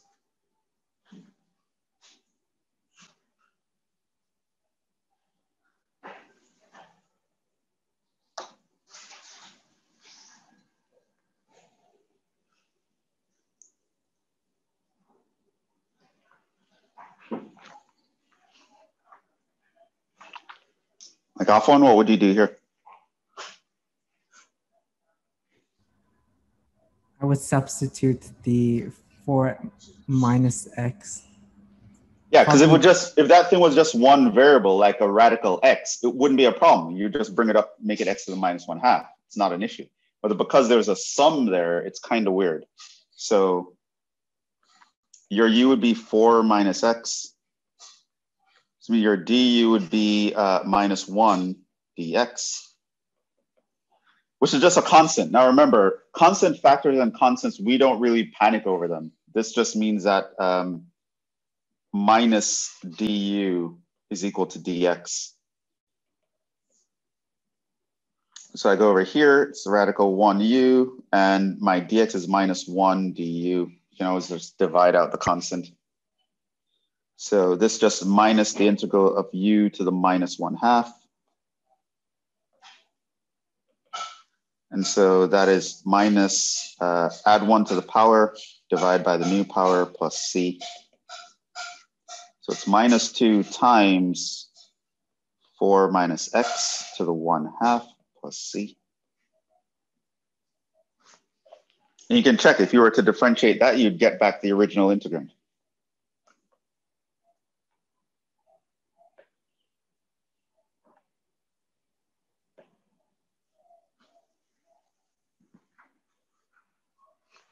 And by the way, this is, it's actually very good practice to be able to recognize what a good substitution would be all on its own. So let's say you're doing homework and you're practicing problems and you computed a bunch of integrals, right? So you did your homework, you did some practice, and like, man, I computed like 25 integrals in the past hour. I'm really tired of just doing this. And you know that once you see the substitution, you can actually get through the integral, your algebra skills are on point, everything is good. Then it turns out you can have additional practice without having to go through all the work by simply just looking through a bunch of problems and identifying, oh, I would do this substitution, this substitution, this substitution. And you can actually get away with just doing that mentally, and it would be as if you practiced all those problems, right? That is, of course, assuming that you did a bunch of integrals, you got them all right, and you know that mechanically you can actually get through a problem. Once you see the strategy, you know you have the math skills to execute it. Once you're at that level, you can actually mentally do some practice. And with that, you can actually get through a lot more problems in a very short amount of time. So if you don't have to actually go through and write everything out, it'll take you a few seconds to get through a problem mentally, because you just know, oh, I would just do this substitution. I can see what would swap out. We're good. You move on. You can do like hundreds of problems in a very short period of time by doing that. And it's actually a nice little thing. I don't know. It works out nice when it was in person and you could like meet with someone, but if you know anyone else in like the same class and stuff, you can even make a game out of it. Like back when I was a student, I used to do that all the time. So you know that game where you do that thing where you like try to slap your friend's hand before they get out of the way? Like what we would do is like try to see who would get the right substitution first, or else you get a slap or something like that. Or you just like say, okay, you have 3 seconds to tell me what the right option is, and then you show them, and then if they get it, they don't get a slap. If they do, they get a slap. Or if they don't get it, they get a slap. Or you just make a game out of it, like who could do the most, or just make a game out of it yourself or something. And yeah, you can play little games like that, and it'll be fun, and it'll go by very quickly because you're not actually writing down all the steps. You're just trying to practice the act of identifying what the right substitution would be. In this case, what do you think the right substitution would be?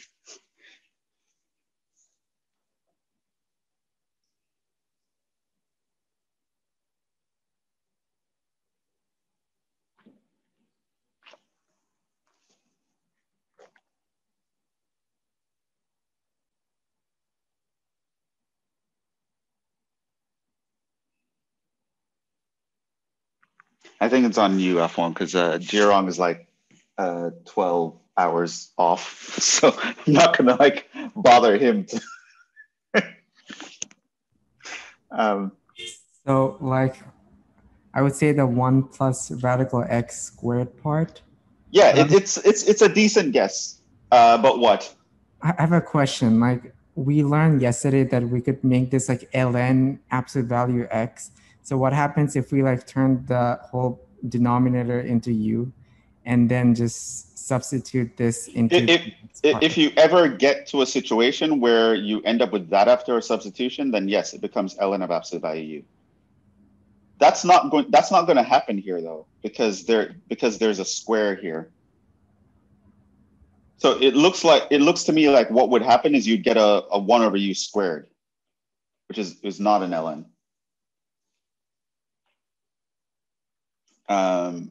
But yeah, you'd worry about that rule, the ln of absolute value u rule, after you do the substitution. Right now, you just want to get to a simpler place, which, yeah, u equals 1 plus radical x. Looks like a good idea. du would be 1 over 2 rad x, which means if I solve for my dx, that's 2 rad x du. And I can go plug this in. So this is 1 over the radix I didn't do anything with. This guy becomes u squared. My dx is now 2 rad x du. The radixes cancel. And so the 2 I can factor out. So this is 1 over that. How do you deal with 1 over u squared? Is it just u negative 2? Right, you'd rewrite it as u to the minus 2. By the way, this is not ln of u squared. Common mistake, common error. A lot of students just think that, oh, because it's 1 over, it goes to ln. That's not true. You only get ln if you have 1 over a linear function. After you do a substitution, you have to have a linear function in the denominator. That gives you ln. If there's a quadratic in the denominator, it's not an ln. You're going to have to rewrite it. So now, yeah, you add 1 to the power, which is u to the minus 1, divide by the new power. Yeah, so it's 1 plus rad x to the minus 1 plus c.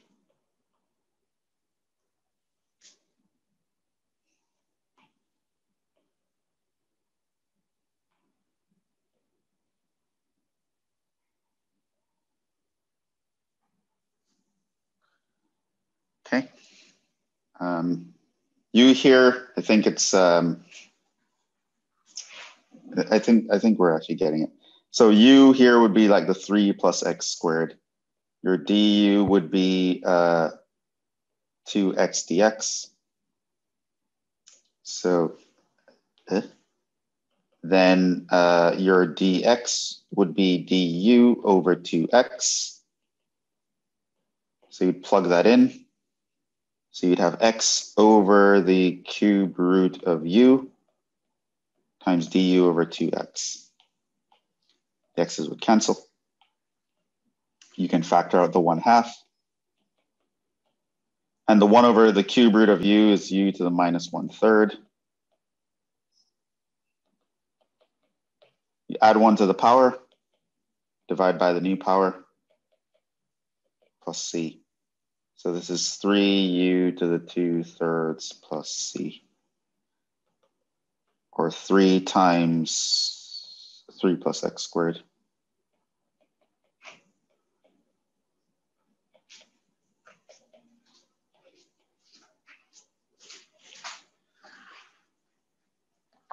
And so that is, that's the answer there.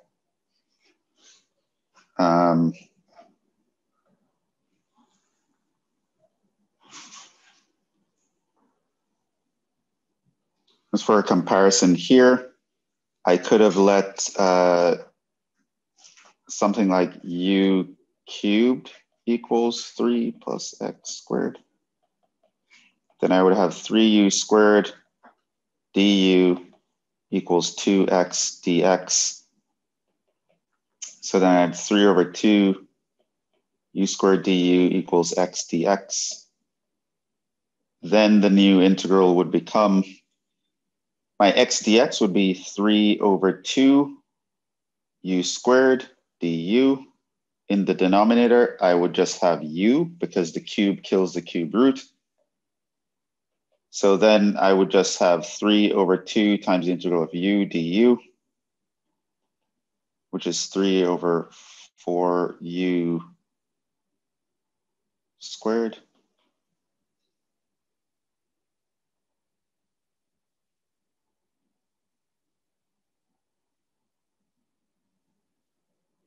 Yeah, so Actually made a mistake here. This should be 3 over 4. Because the 1/2, right? So this is 3 over 4.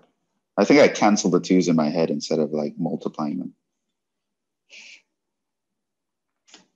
And so this would give you 3 over 4 times the 1 plus x.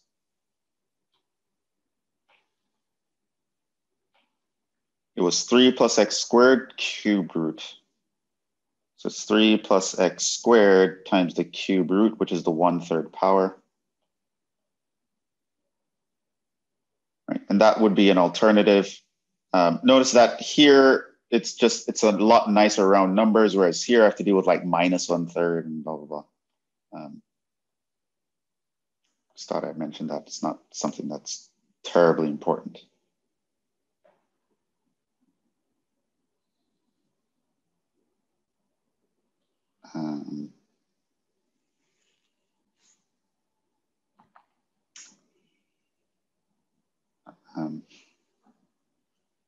Any idea for you for this one?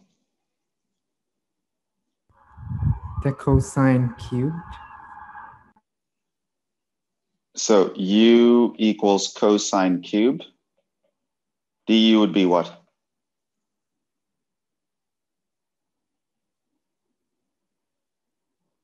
Would it be cosine 4 over 4? No, you're finding derivative. I'm not sure how to find the derivative of cosine cubed. It's cosine cubed. Oh, so is it like 2 cosine squared? It's 3 cosine squared times minus sine, right? You have to do the that guy. Now you see this here, blah, blah, blah, blah, blah, dx. How would you actually swap that out? Right, you won't have, it's not gonna work, right? So it's a good guess, but clearly it's not quite what you want, because how are you going to be able to swap that thing out with anything? Like if you were to swap out a cosine squared and a sine, you're going to be left over with a cosine.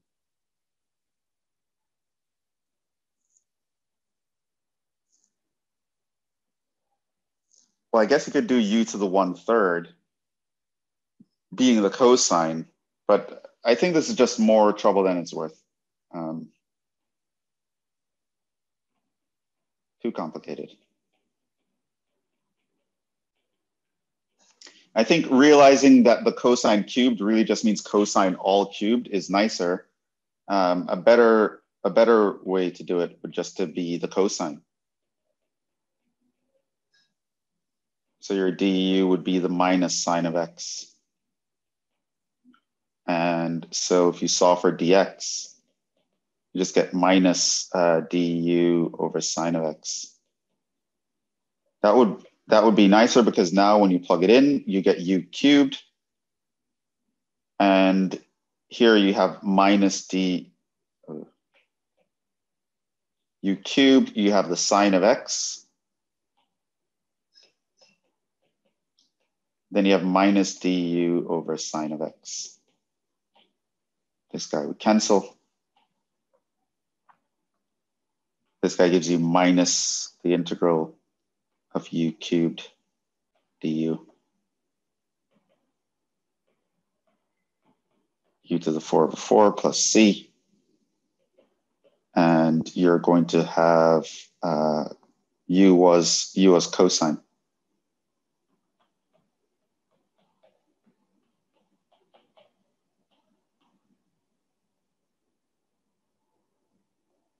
So that's not. So with trig functions, you can always substitute the inside, right? The same way like how here, when you have the cube root, you substitute the inside. What's inside the cube root? For like a cosine cubed, you can substitute the inside, and that will give you the correct thing.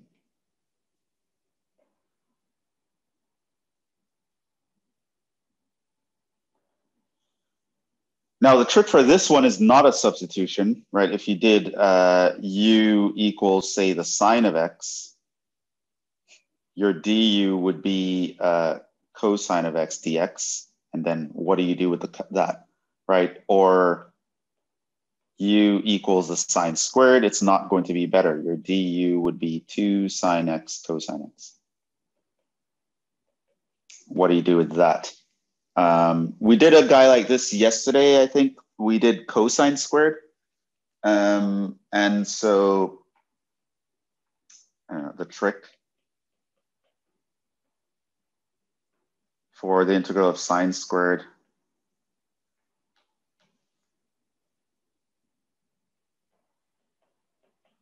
is the double angle formula.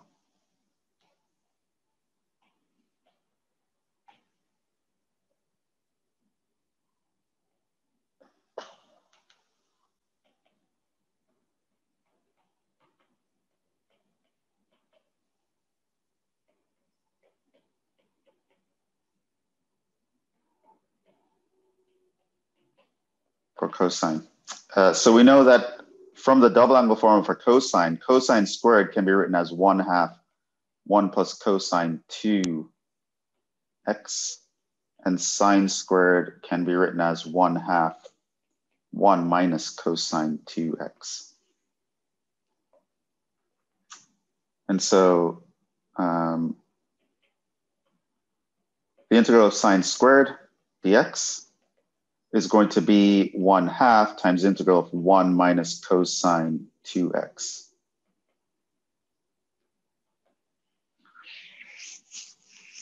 Now, to deal with that, there are a couple ways you could deal with this. Notice that this here is going to be 1/2 times x, and it's going to be 1/2 sine of 2x.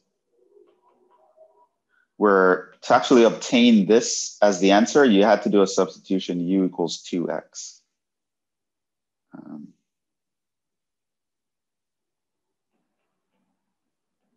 But there's a shortcut here that I'm going to do.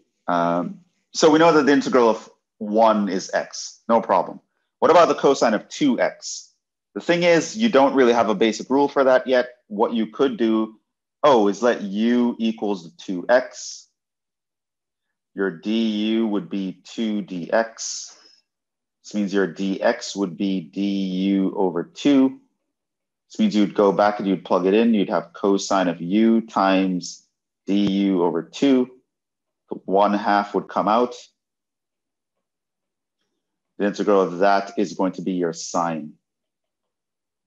And then you back substitute, get sine of 2x. And that is what you put here. But it turns out there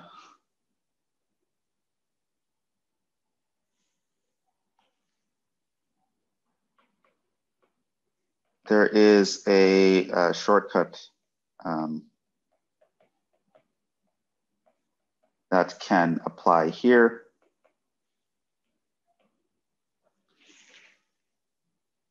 And you can even do this a little bit more generally, or you can do this wherever you would have like a linear,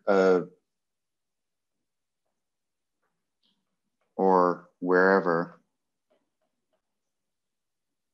your derivative of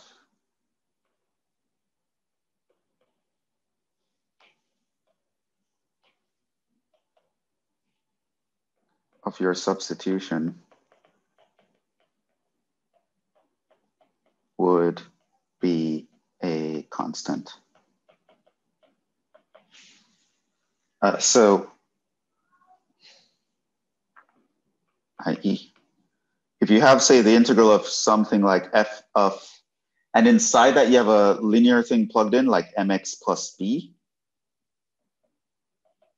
then this would be 1 over m times the integral of this, if you did that. if you did like a u equals mx plus b.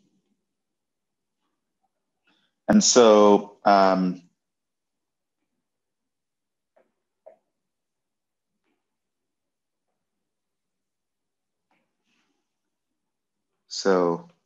by applying the above,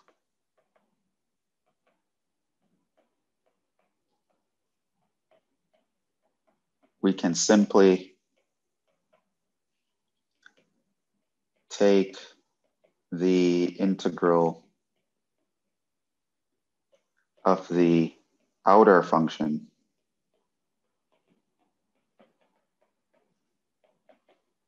then divide by the derivative.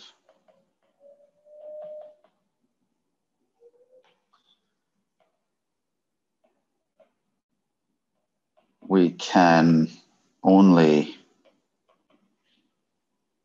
do this if the derivative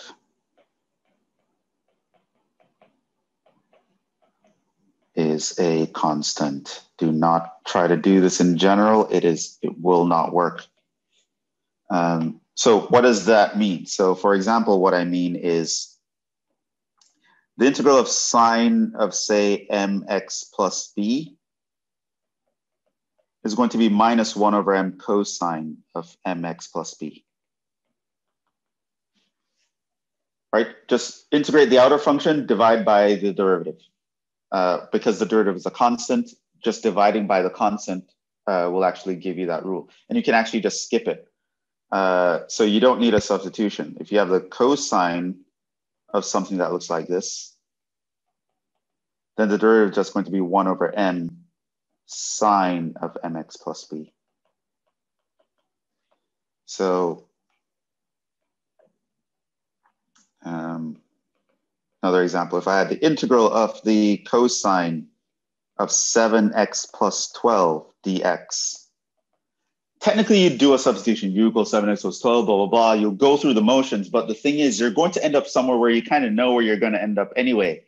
Just divide by the constant, divide by the derivative and take the derivative of the outer function. That's where the answer is going to be. And so you can skip all these like steps here because it's not going to change anything. Same thing as if I had, say, the integral, say, of e to the 5x plus 14. Just take the integral of the outer function, which you know is going to be 5x plus 14, and then divide by the derivative of the thing that you would have substituted. So if this was going to be your u, this would be your u prime. It does not work. So this is a non-example. If I say e to the x squared dx, it's actually not just me dividing by the derivative of that and putting the original function. That's not true.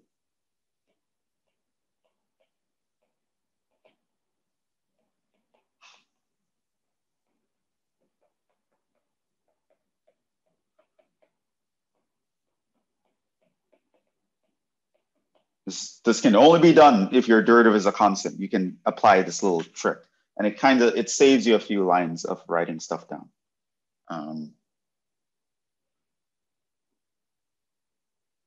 Yeah.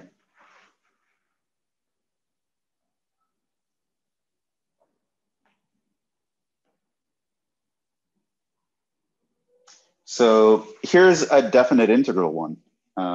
So we have now, this is a definite integral.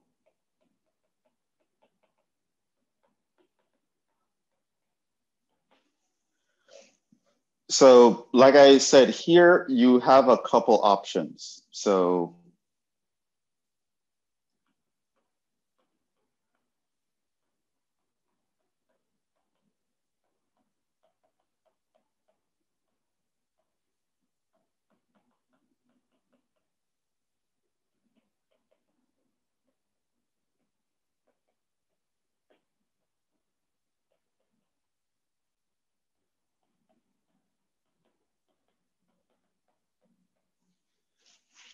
And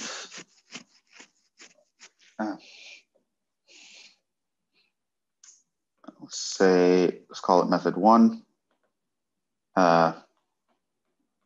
Leave the old limits, or method 2, change the limits. This method avoids back substitution.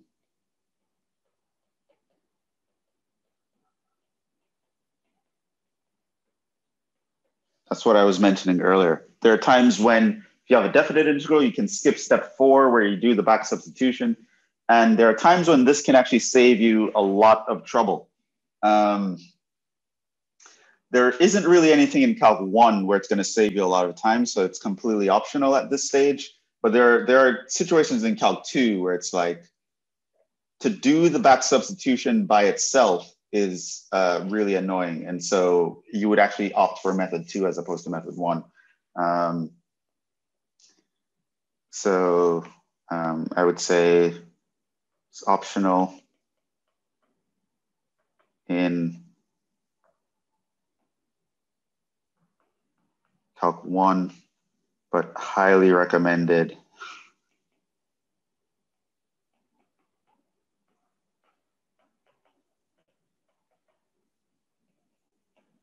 for some situations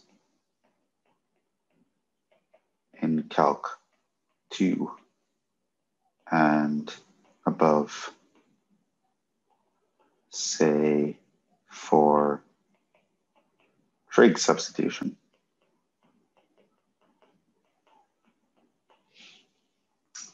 So let me actually do this in 2 ways. So we have the integral from 1 up to e of ln of the radical of x all over x dx.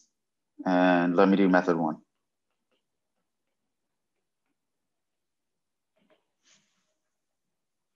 So first of all, I can notice that this is just 1/2 ln of x all over x, right? Because I can apply a log rule. So second, I'm going to realize that, hey, this is kind of difficult. I'm going to do a substitution. What I would substitute here is my u. My ln of x would be the u.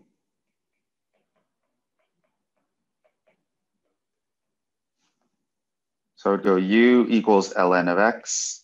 My du would be that 1 over x dx. And so my dx would be x du. I would go and I would plug it in. So my u is ln of x. My x is the same. Here I have x du. This would cancel, this would cancel. What I want you to notice now is that I'm not going to change the limits. I'm going to leave the old limits. However, I'm going to indicate that the limits that are left are in terms of the variable x. So notice here, I'm going to write x equals 1 up to e. So here I leave the old limits.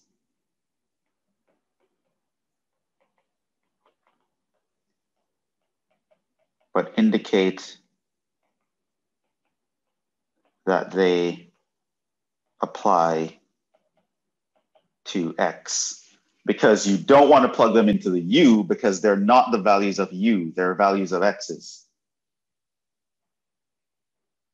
Do not want to make the mistake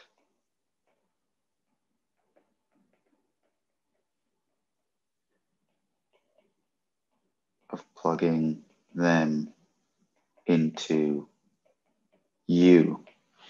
So because your limits are left as the old limits, they're left in terms of x's, it means once you're going to do the plug-in part, you have to first convert everything back to x's so that you can plug in the 1 and the e into the x. The thing is, that means you have to do the back substitution.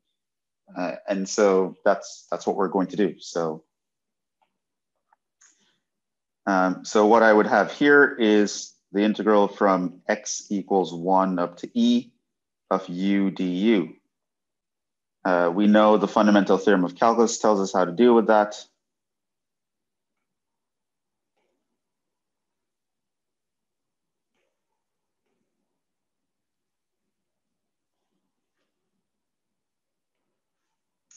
So this is going to be u squared over 2.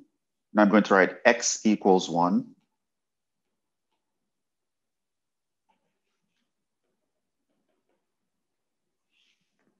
Right? Again, just to remind myself that it's x, I'm plugging into x. Right? So now I have 1/4 u squared x equals 1 up to e. To plug in the limits,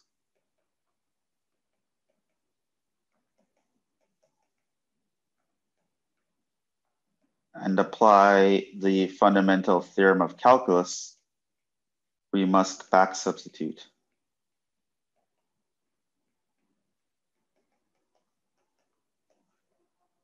So before I can plug in the 1 and the e, I'm going to have to change that u back to ln of x.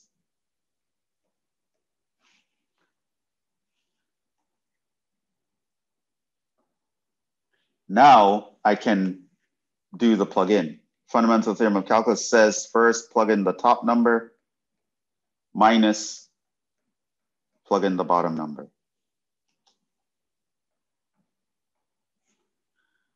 Log of 1 is 0. Log of e is 1.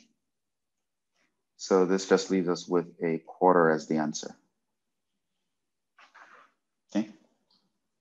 So that's method 1, where we don't change the limits, but we do have to indicate that what variable the limit is supposed to be in, right? So you have to do that. But other than that, everything is kind of straightforward. You go through, you apply the fundamental theorem of calculus, just make sure that you're applying it to the right variable. Method 2 is you can avoid the back substitution.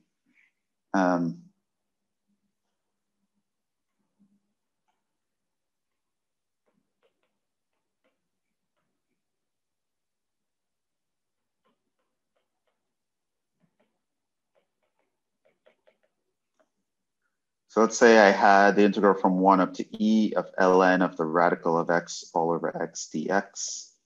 First, I could realize that, okay, that's 1/2 ln of x over x dx.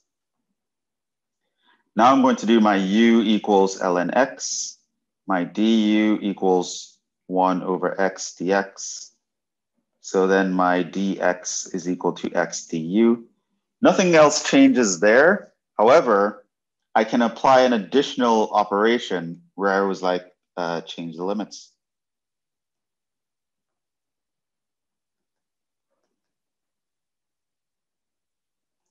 So here what I'm going to do is I'm going to change limits.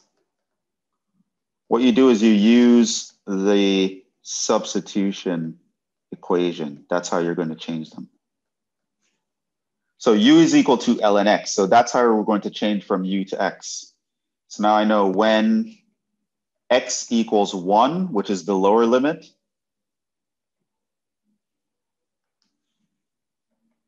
that means my u is going to be ln of 1, which is 0. And when my x equals e, my u is going to be ln of e, which is 1. Right? So I use the substitution equation to change it. I plug in x into that equation and solve for the u. And what you'd realize now is that I've converted 1 to 0 and e to 1. And so this would become 0 to 1 of the u over x du.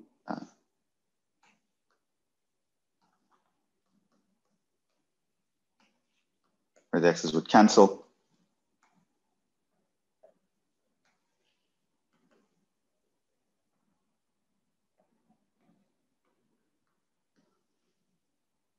Okay. So now the limits are no longer 1 and e. Notice that these limits now apply to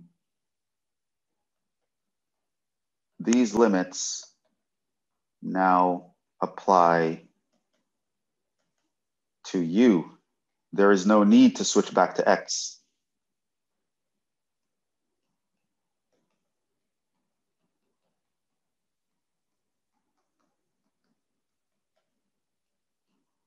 So we avoid the back substitution. Like I don't need to back substitute to get back to the x because I changed the numbers to work with u.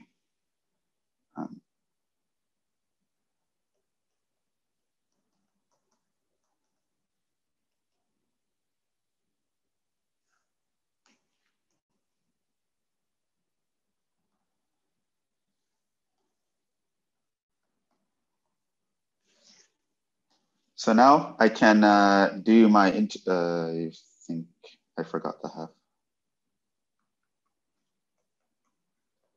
So I can just do the integral, which is just going to be the power rule. U squared over 2 between 0 and 1. So that's u squared over 4 between 0 and 1. I can plug in the 1, minus plug in the 0. And again, I get the answer 1/4.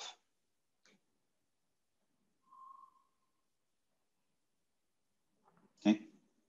There are two methods here, one where I change the limits and one where I don't.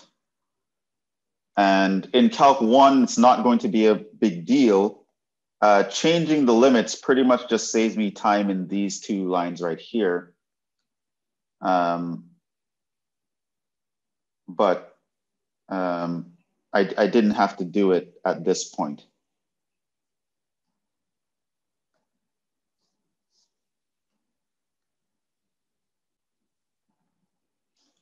So in Calc 1, it's not a big deal. You can change the limits if you want. Either way, it's not going to make much of a difference. In Calc 2, though, it can make a world of difference and save you a lot of work, because there are some methods of integration where the back substitution is not so easy as, oh, I use this, u was this, let me just swap it back in. Like, it's not going to be that easy.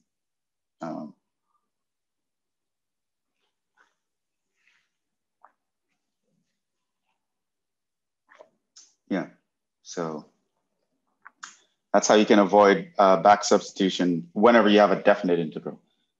If you have an indefinite integral, then you just would do, you would do the back substitution. You always want to give your answer in terms of the original variable.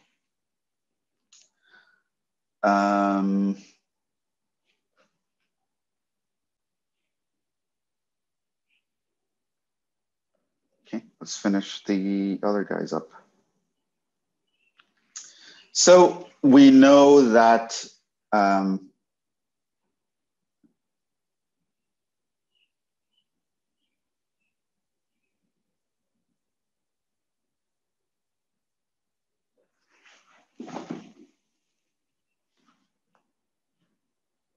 so here, the thing that makes this complicated is the thing in the exponential. So I'm going to make u equals the arctangent. You might also think that the 1 over 1 plus x squared, the 1 plus x squared to the minus 1 is complicated, but if you took that as your derivative, as your u, you found the derivative, it actually wouldn't help you that much because you'd still have an e to the arctangent. Like, how do you deal with that? It's a complicated function. E to the x, easiest function in the world to deal with, because whether you're taking integral or derivative, you don't really do anything. So the fact that there's an arctangent in the exponential is the problem. So I would try to get rid of that. Your du is, of course, 1 over 1 plus x squared, which means if I solve for my dx, get that. So now I can plug in. So I have that 1 plus x squared to the minus 1 e to the u. And my dx would become 1 plus x squared du. This would cancel that. And so I have the integral of e to the u du. The integral of that is just e to the u. So this is e to the arctan.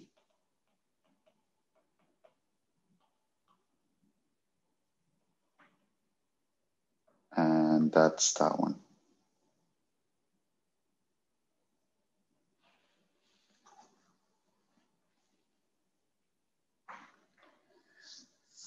Yeah. But substitution, we've essentially done all the principles. You're essentially going to just try to replace something that's complicated. This one is actually very interesting though. But the trick here is to think of the x that you see in terms of a radical x, because then the derivative would be 1 over 2 radical x. So the radical x in the denominator, you tend to want to have a substitution of radical x to get rid of that. And so that's probably where I would realize.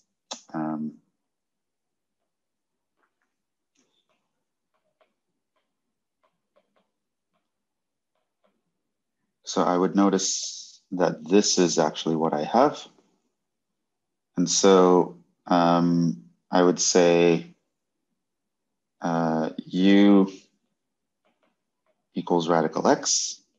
My du is going to give me 1 over 2 rad x. That's going to allow me to get rid of that rad x in the denominator. So this means that my dx is 2 rad x du. I would go in and plug this in.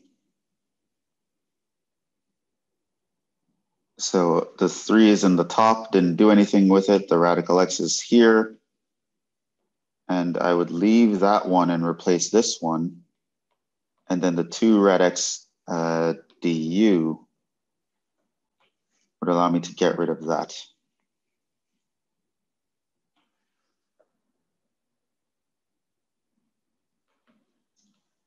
Gives me 6 times the integral of 1 over 1 plus u squared du. We know the integral of 1 over 1 plus u squared. It's a basic rule. That's arctangent.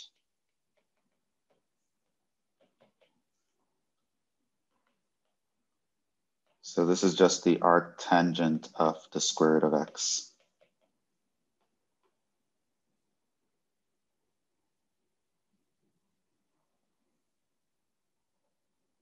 And that's that one.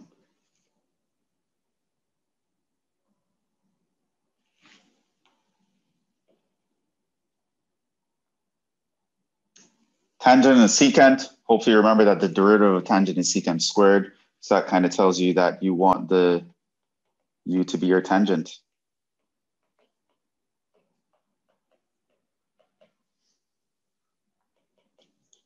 So then you just have u du. And because this is literally here, your du.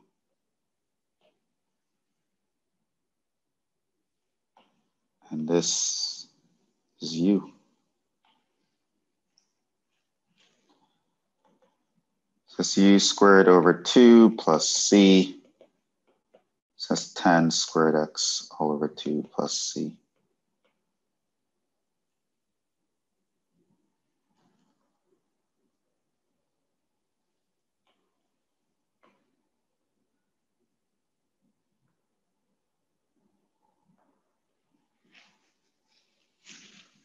To do this one,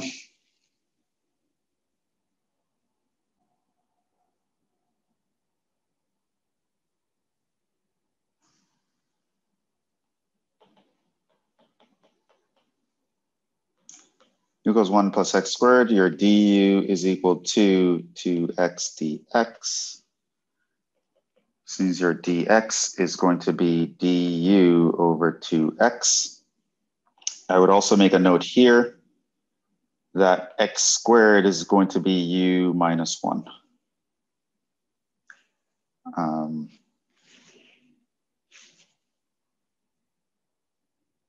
I could have done this another way, which is probably how I would do it, but I just want to do a regular substitution with u first.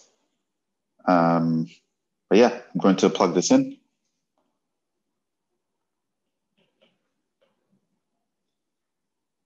So I have x cubed. I have the radical of u here. My dx is going to be du over 2x.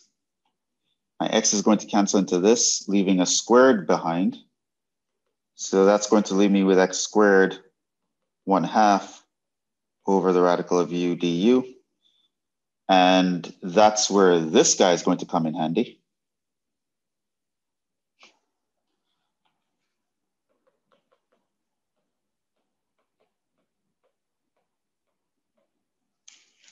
And this actually looks very similar to an example we had yesterday. You would just rewrite this as u to the 1/2 minus u to the minus 1/2.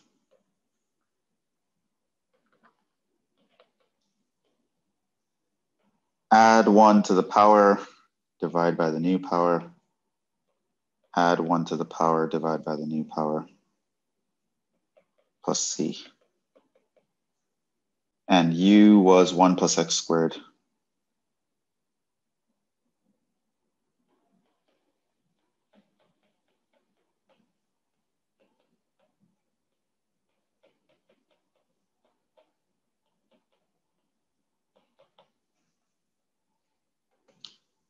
You can have as 1/3, 1 plus x squared to the 3/2. That's 1 plus x squared to the 1/2.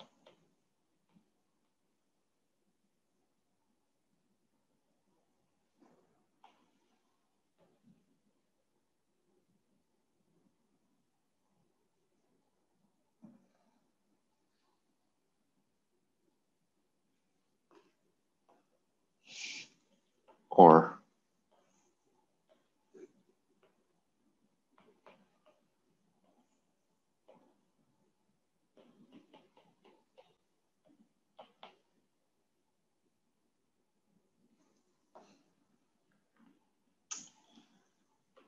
here, what I could do is probably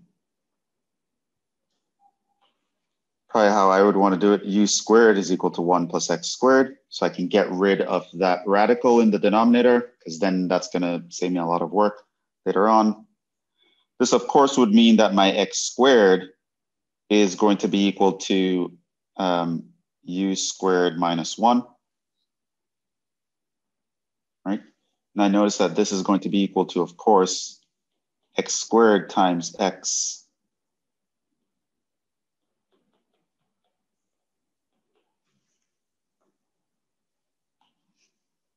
So now I have 2u du equals 2x dx, which means that u du equals x dx, which means that this part here is u du.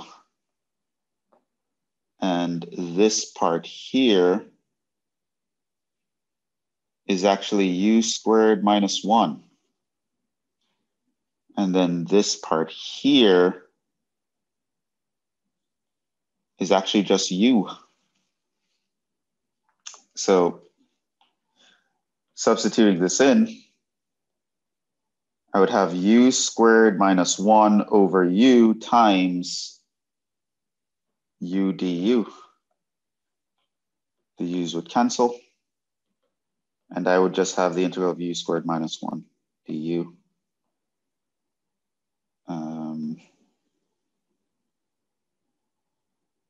And you can compare that to like this, and you already see how much nicer it is to actually just get rid of the radical in all one shot.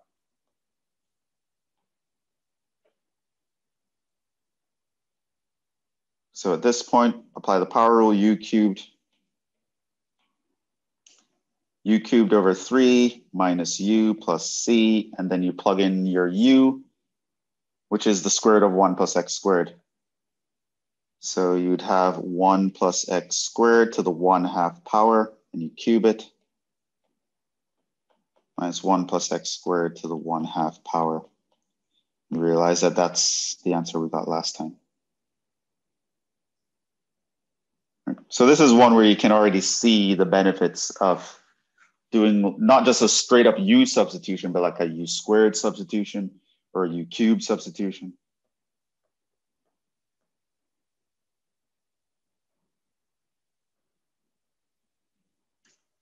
This one we kind of already did. It's just minus 1/2 cosine 2x dx.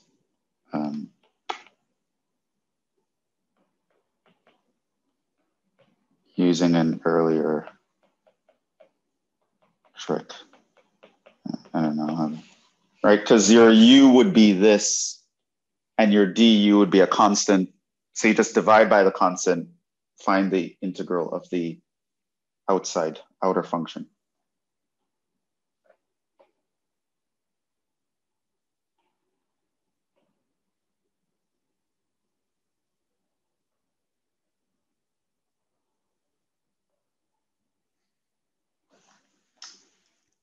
And here is the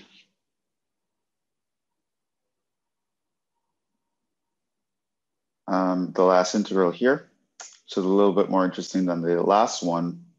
For this, the trick is to just recognize trig identity.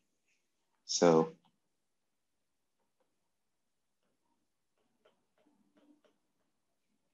sine of 2x is 2 sine x cosine x. So this is really just 2 times integral of cosine squared x times sine x. And of course here, you can do a substitution. U equals cosine, your d equals minus sine. This means your dx is equal to minus du over sine of x. So you plug that in, u equals cosine, you have your sine of x hanging out, you have your dx being this, signs would cancel. So you would have minus 2 times the integral of u squared du, 2u cubed over 3 plus c.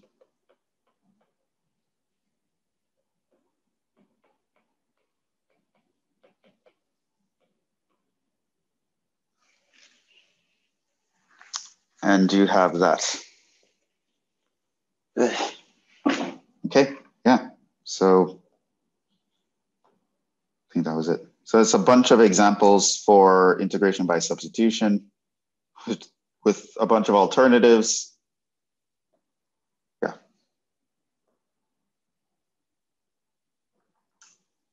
The last thing is the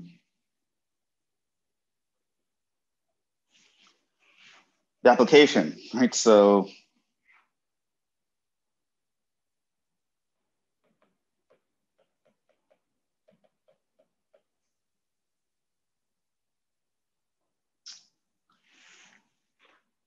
the main one,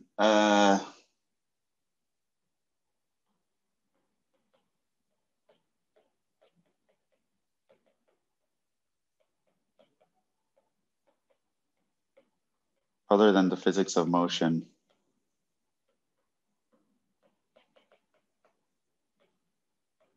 is finding areas between curves.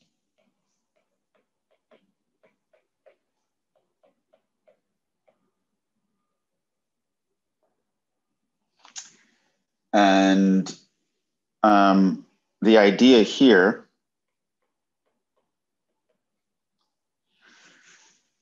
is consider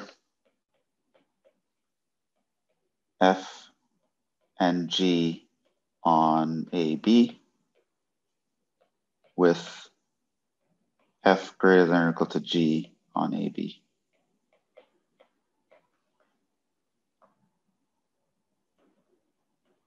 Right, so suppose I have a function here, boom, it's my f. Another function here, boom, it's my g. And the goal is I want to find the area in between these functions on AB. So I have this area here that I care about.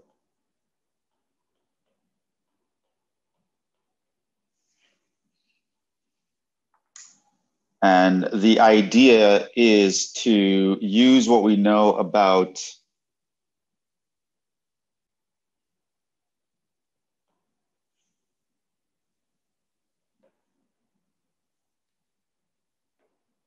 how integrals work and what they actually compute to be able to figure this out. So copy.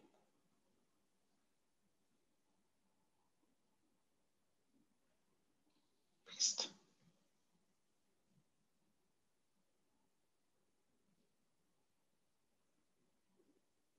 East.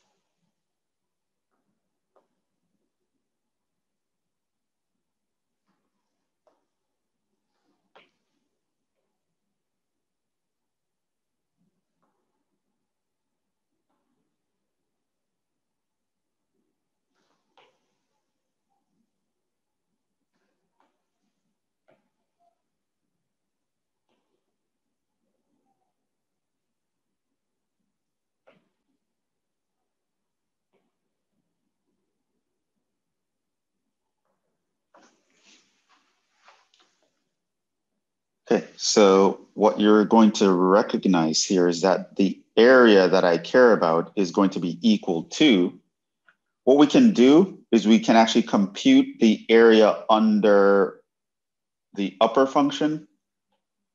So let's say the area under f. So that's going to be the integral from a to b of f of x dx. And then we can compute the area under G. That's going to be the integral from a to b of g of x dx. And then what you can do is realize that you can subtract these two. So to get the green area, all I have to do is take the blue area and then subtract the red area, which is under here.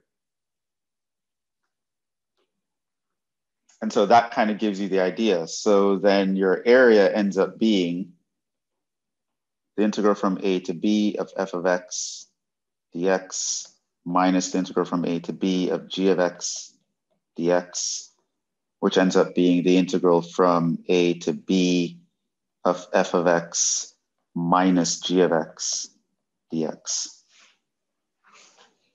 Right? And so as a concept, what you're pretty much doing is that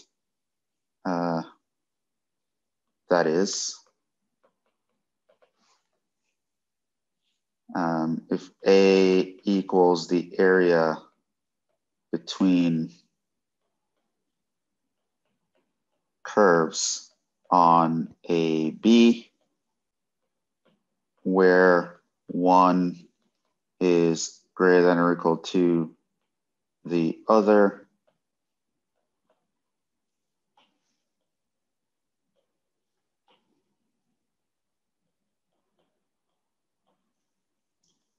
on AB, then your A is going to be equal to the integral of the top function minus the bottom function.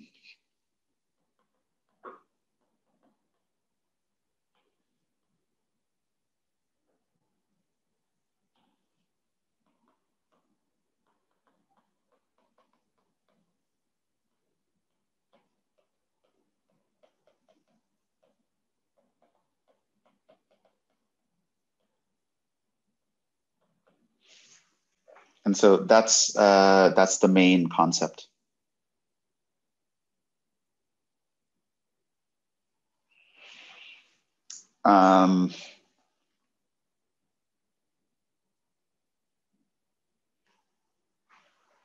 Yeah, so example.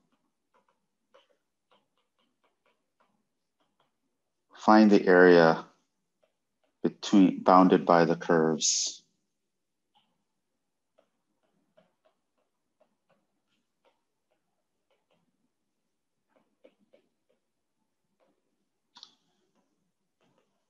y equals x squared and y equals the square root of x. And you can say include a sketch in your answer.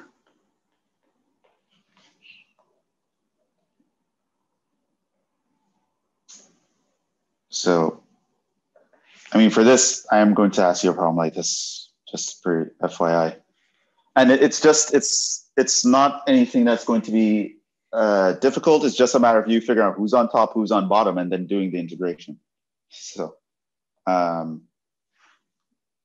one way you can do that is to actually sketch it. So you can actually sketch your x squared. It should be symmetric somewhat. This is y equals x squared. You can sketch your radical x, which would look like that. Y equals the square root of x. And so the required area would be this. That's the area between the curves.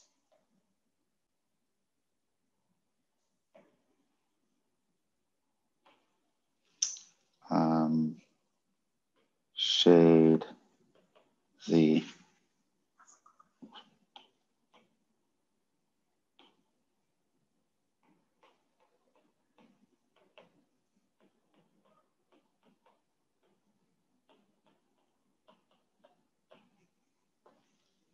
So it's that. So now, of course, what you want to do is here, they didn't tell you A, B, but if they don't, what you do is you just like use your intersection points to describe it. So you'd want to find where this is. So you can find the intersections, which here it should be obvious that it's 0 and 1, but if you don't know, you can actually just set the equations equal to each other. We could say square both sides.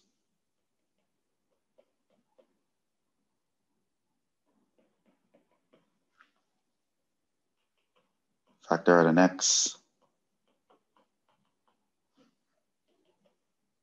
So you get x equals 0 or x equals 1.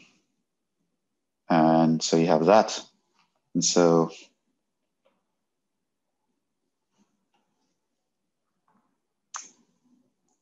this is what's going to tell you that this is 1 and that is 0.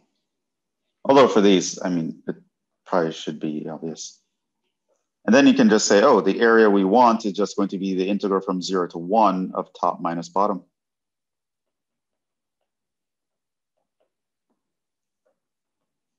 And so now, the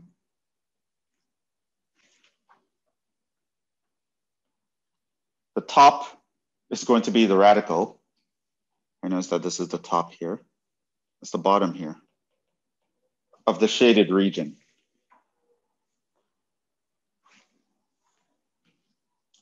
It's going to be radical x minus x squared. And so the actual integration on a problem like this is going to be, it's not going to be hard. It's usually going to be something basic like a power rule or something like that. So you add 1 to the power, divide by the new power, add 1 to the power, divide by the new power between 0 and 1. So you get 2/3 minus 1/3. So you get the answer as a third.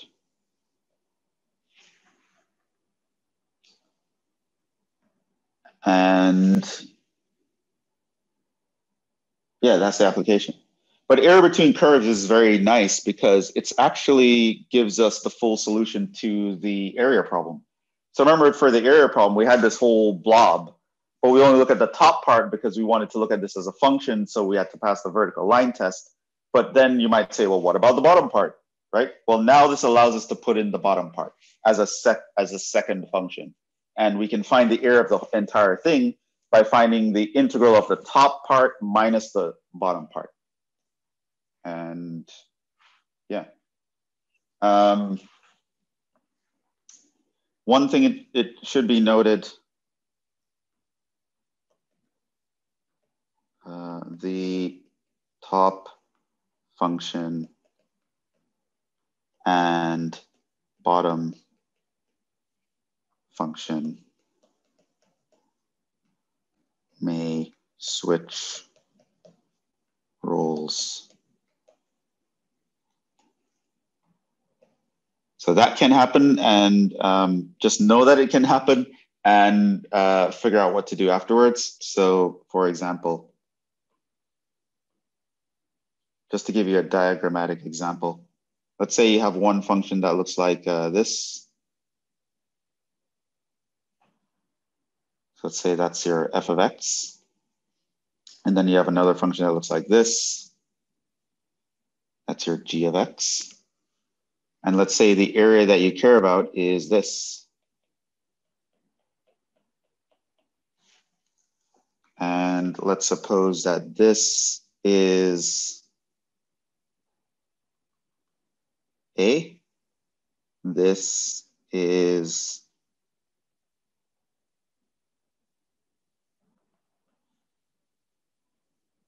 C is the intermediary point.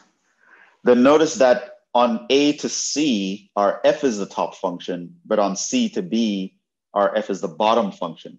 So it can actually switch roles. Then this means that your area would be equal to the integral from A to C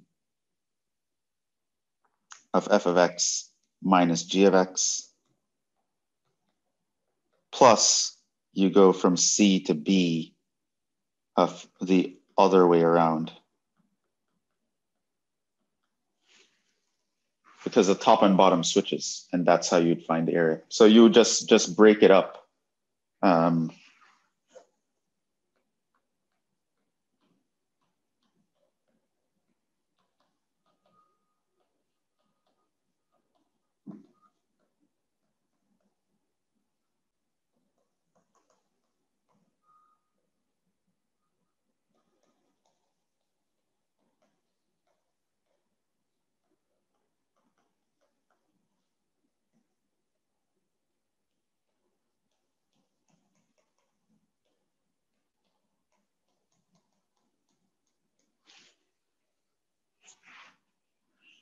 And so that's it. I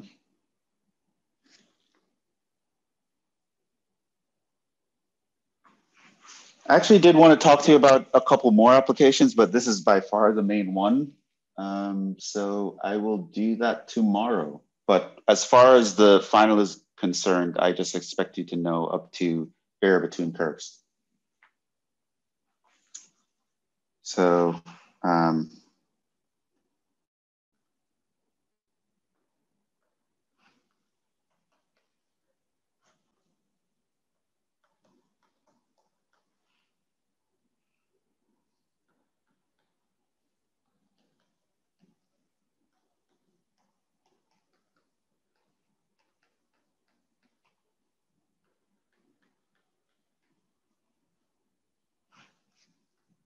and that the applications, they won't take the whole time. So I'm just going to move ahead and teach you a new integration technique.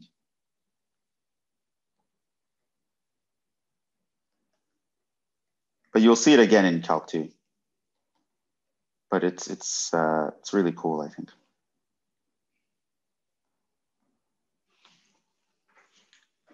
So I also want to cover maybe average value of a function would be a nice thing to know as a Calc 1 student, as well as displacement versus distance traveled. There's some nuance there. And I think I want to talk about that. We already did like a distance traveled example to motivate why integration, the connection between integrals and derivatives when finding areas. But there is some nuance that I want to talk about. But that being said, we'll stop there. But up until this point is what you're responsible for on the final. So everything up to computing integrals, including using substitution and finding areas between curves.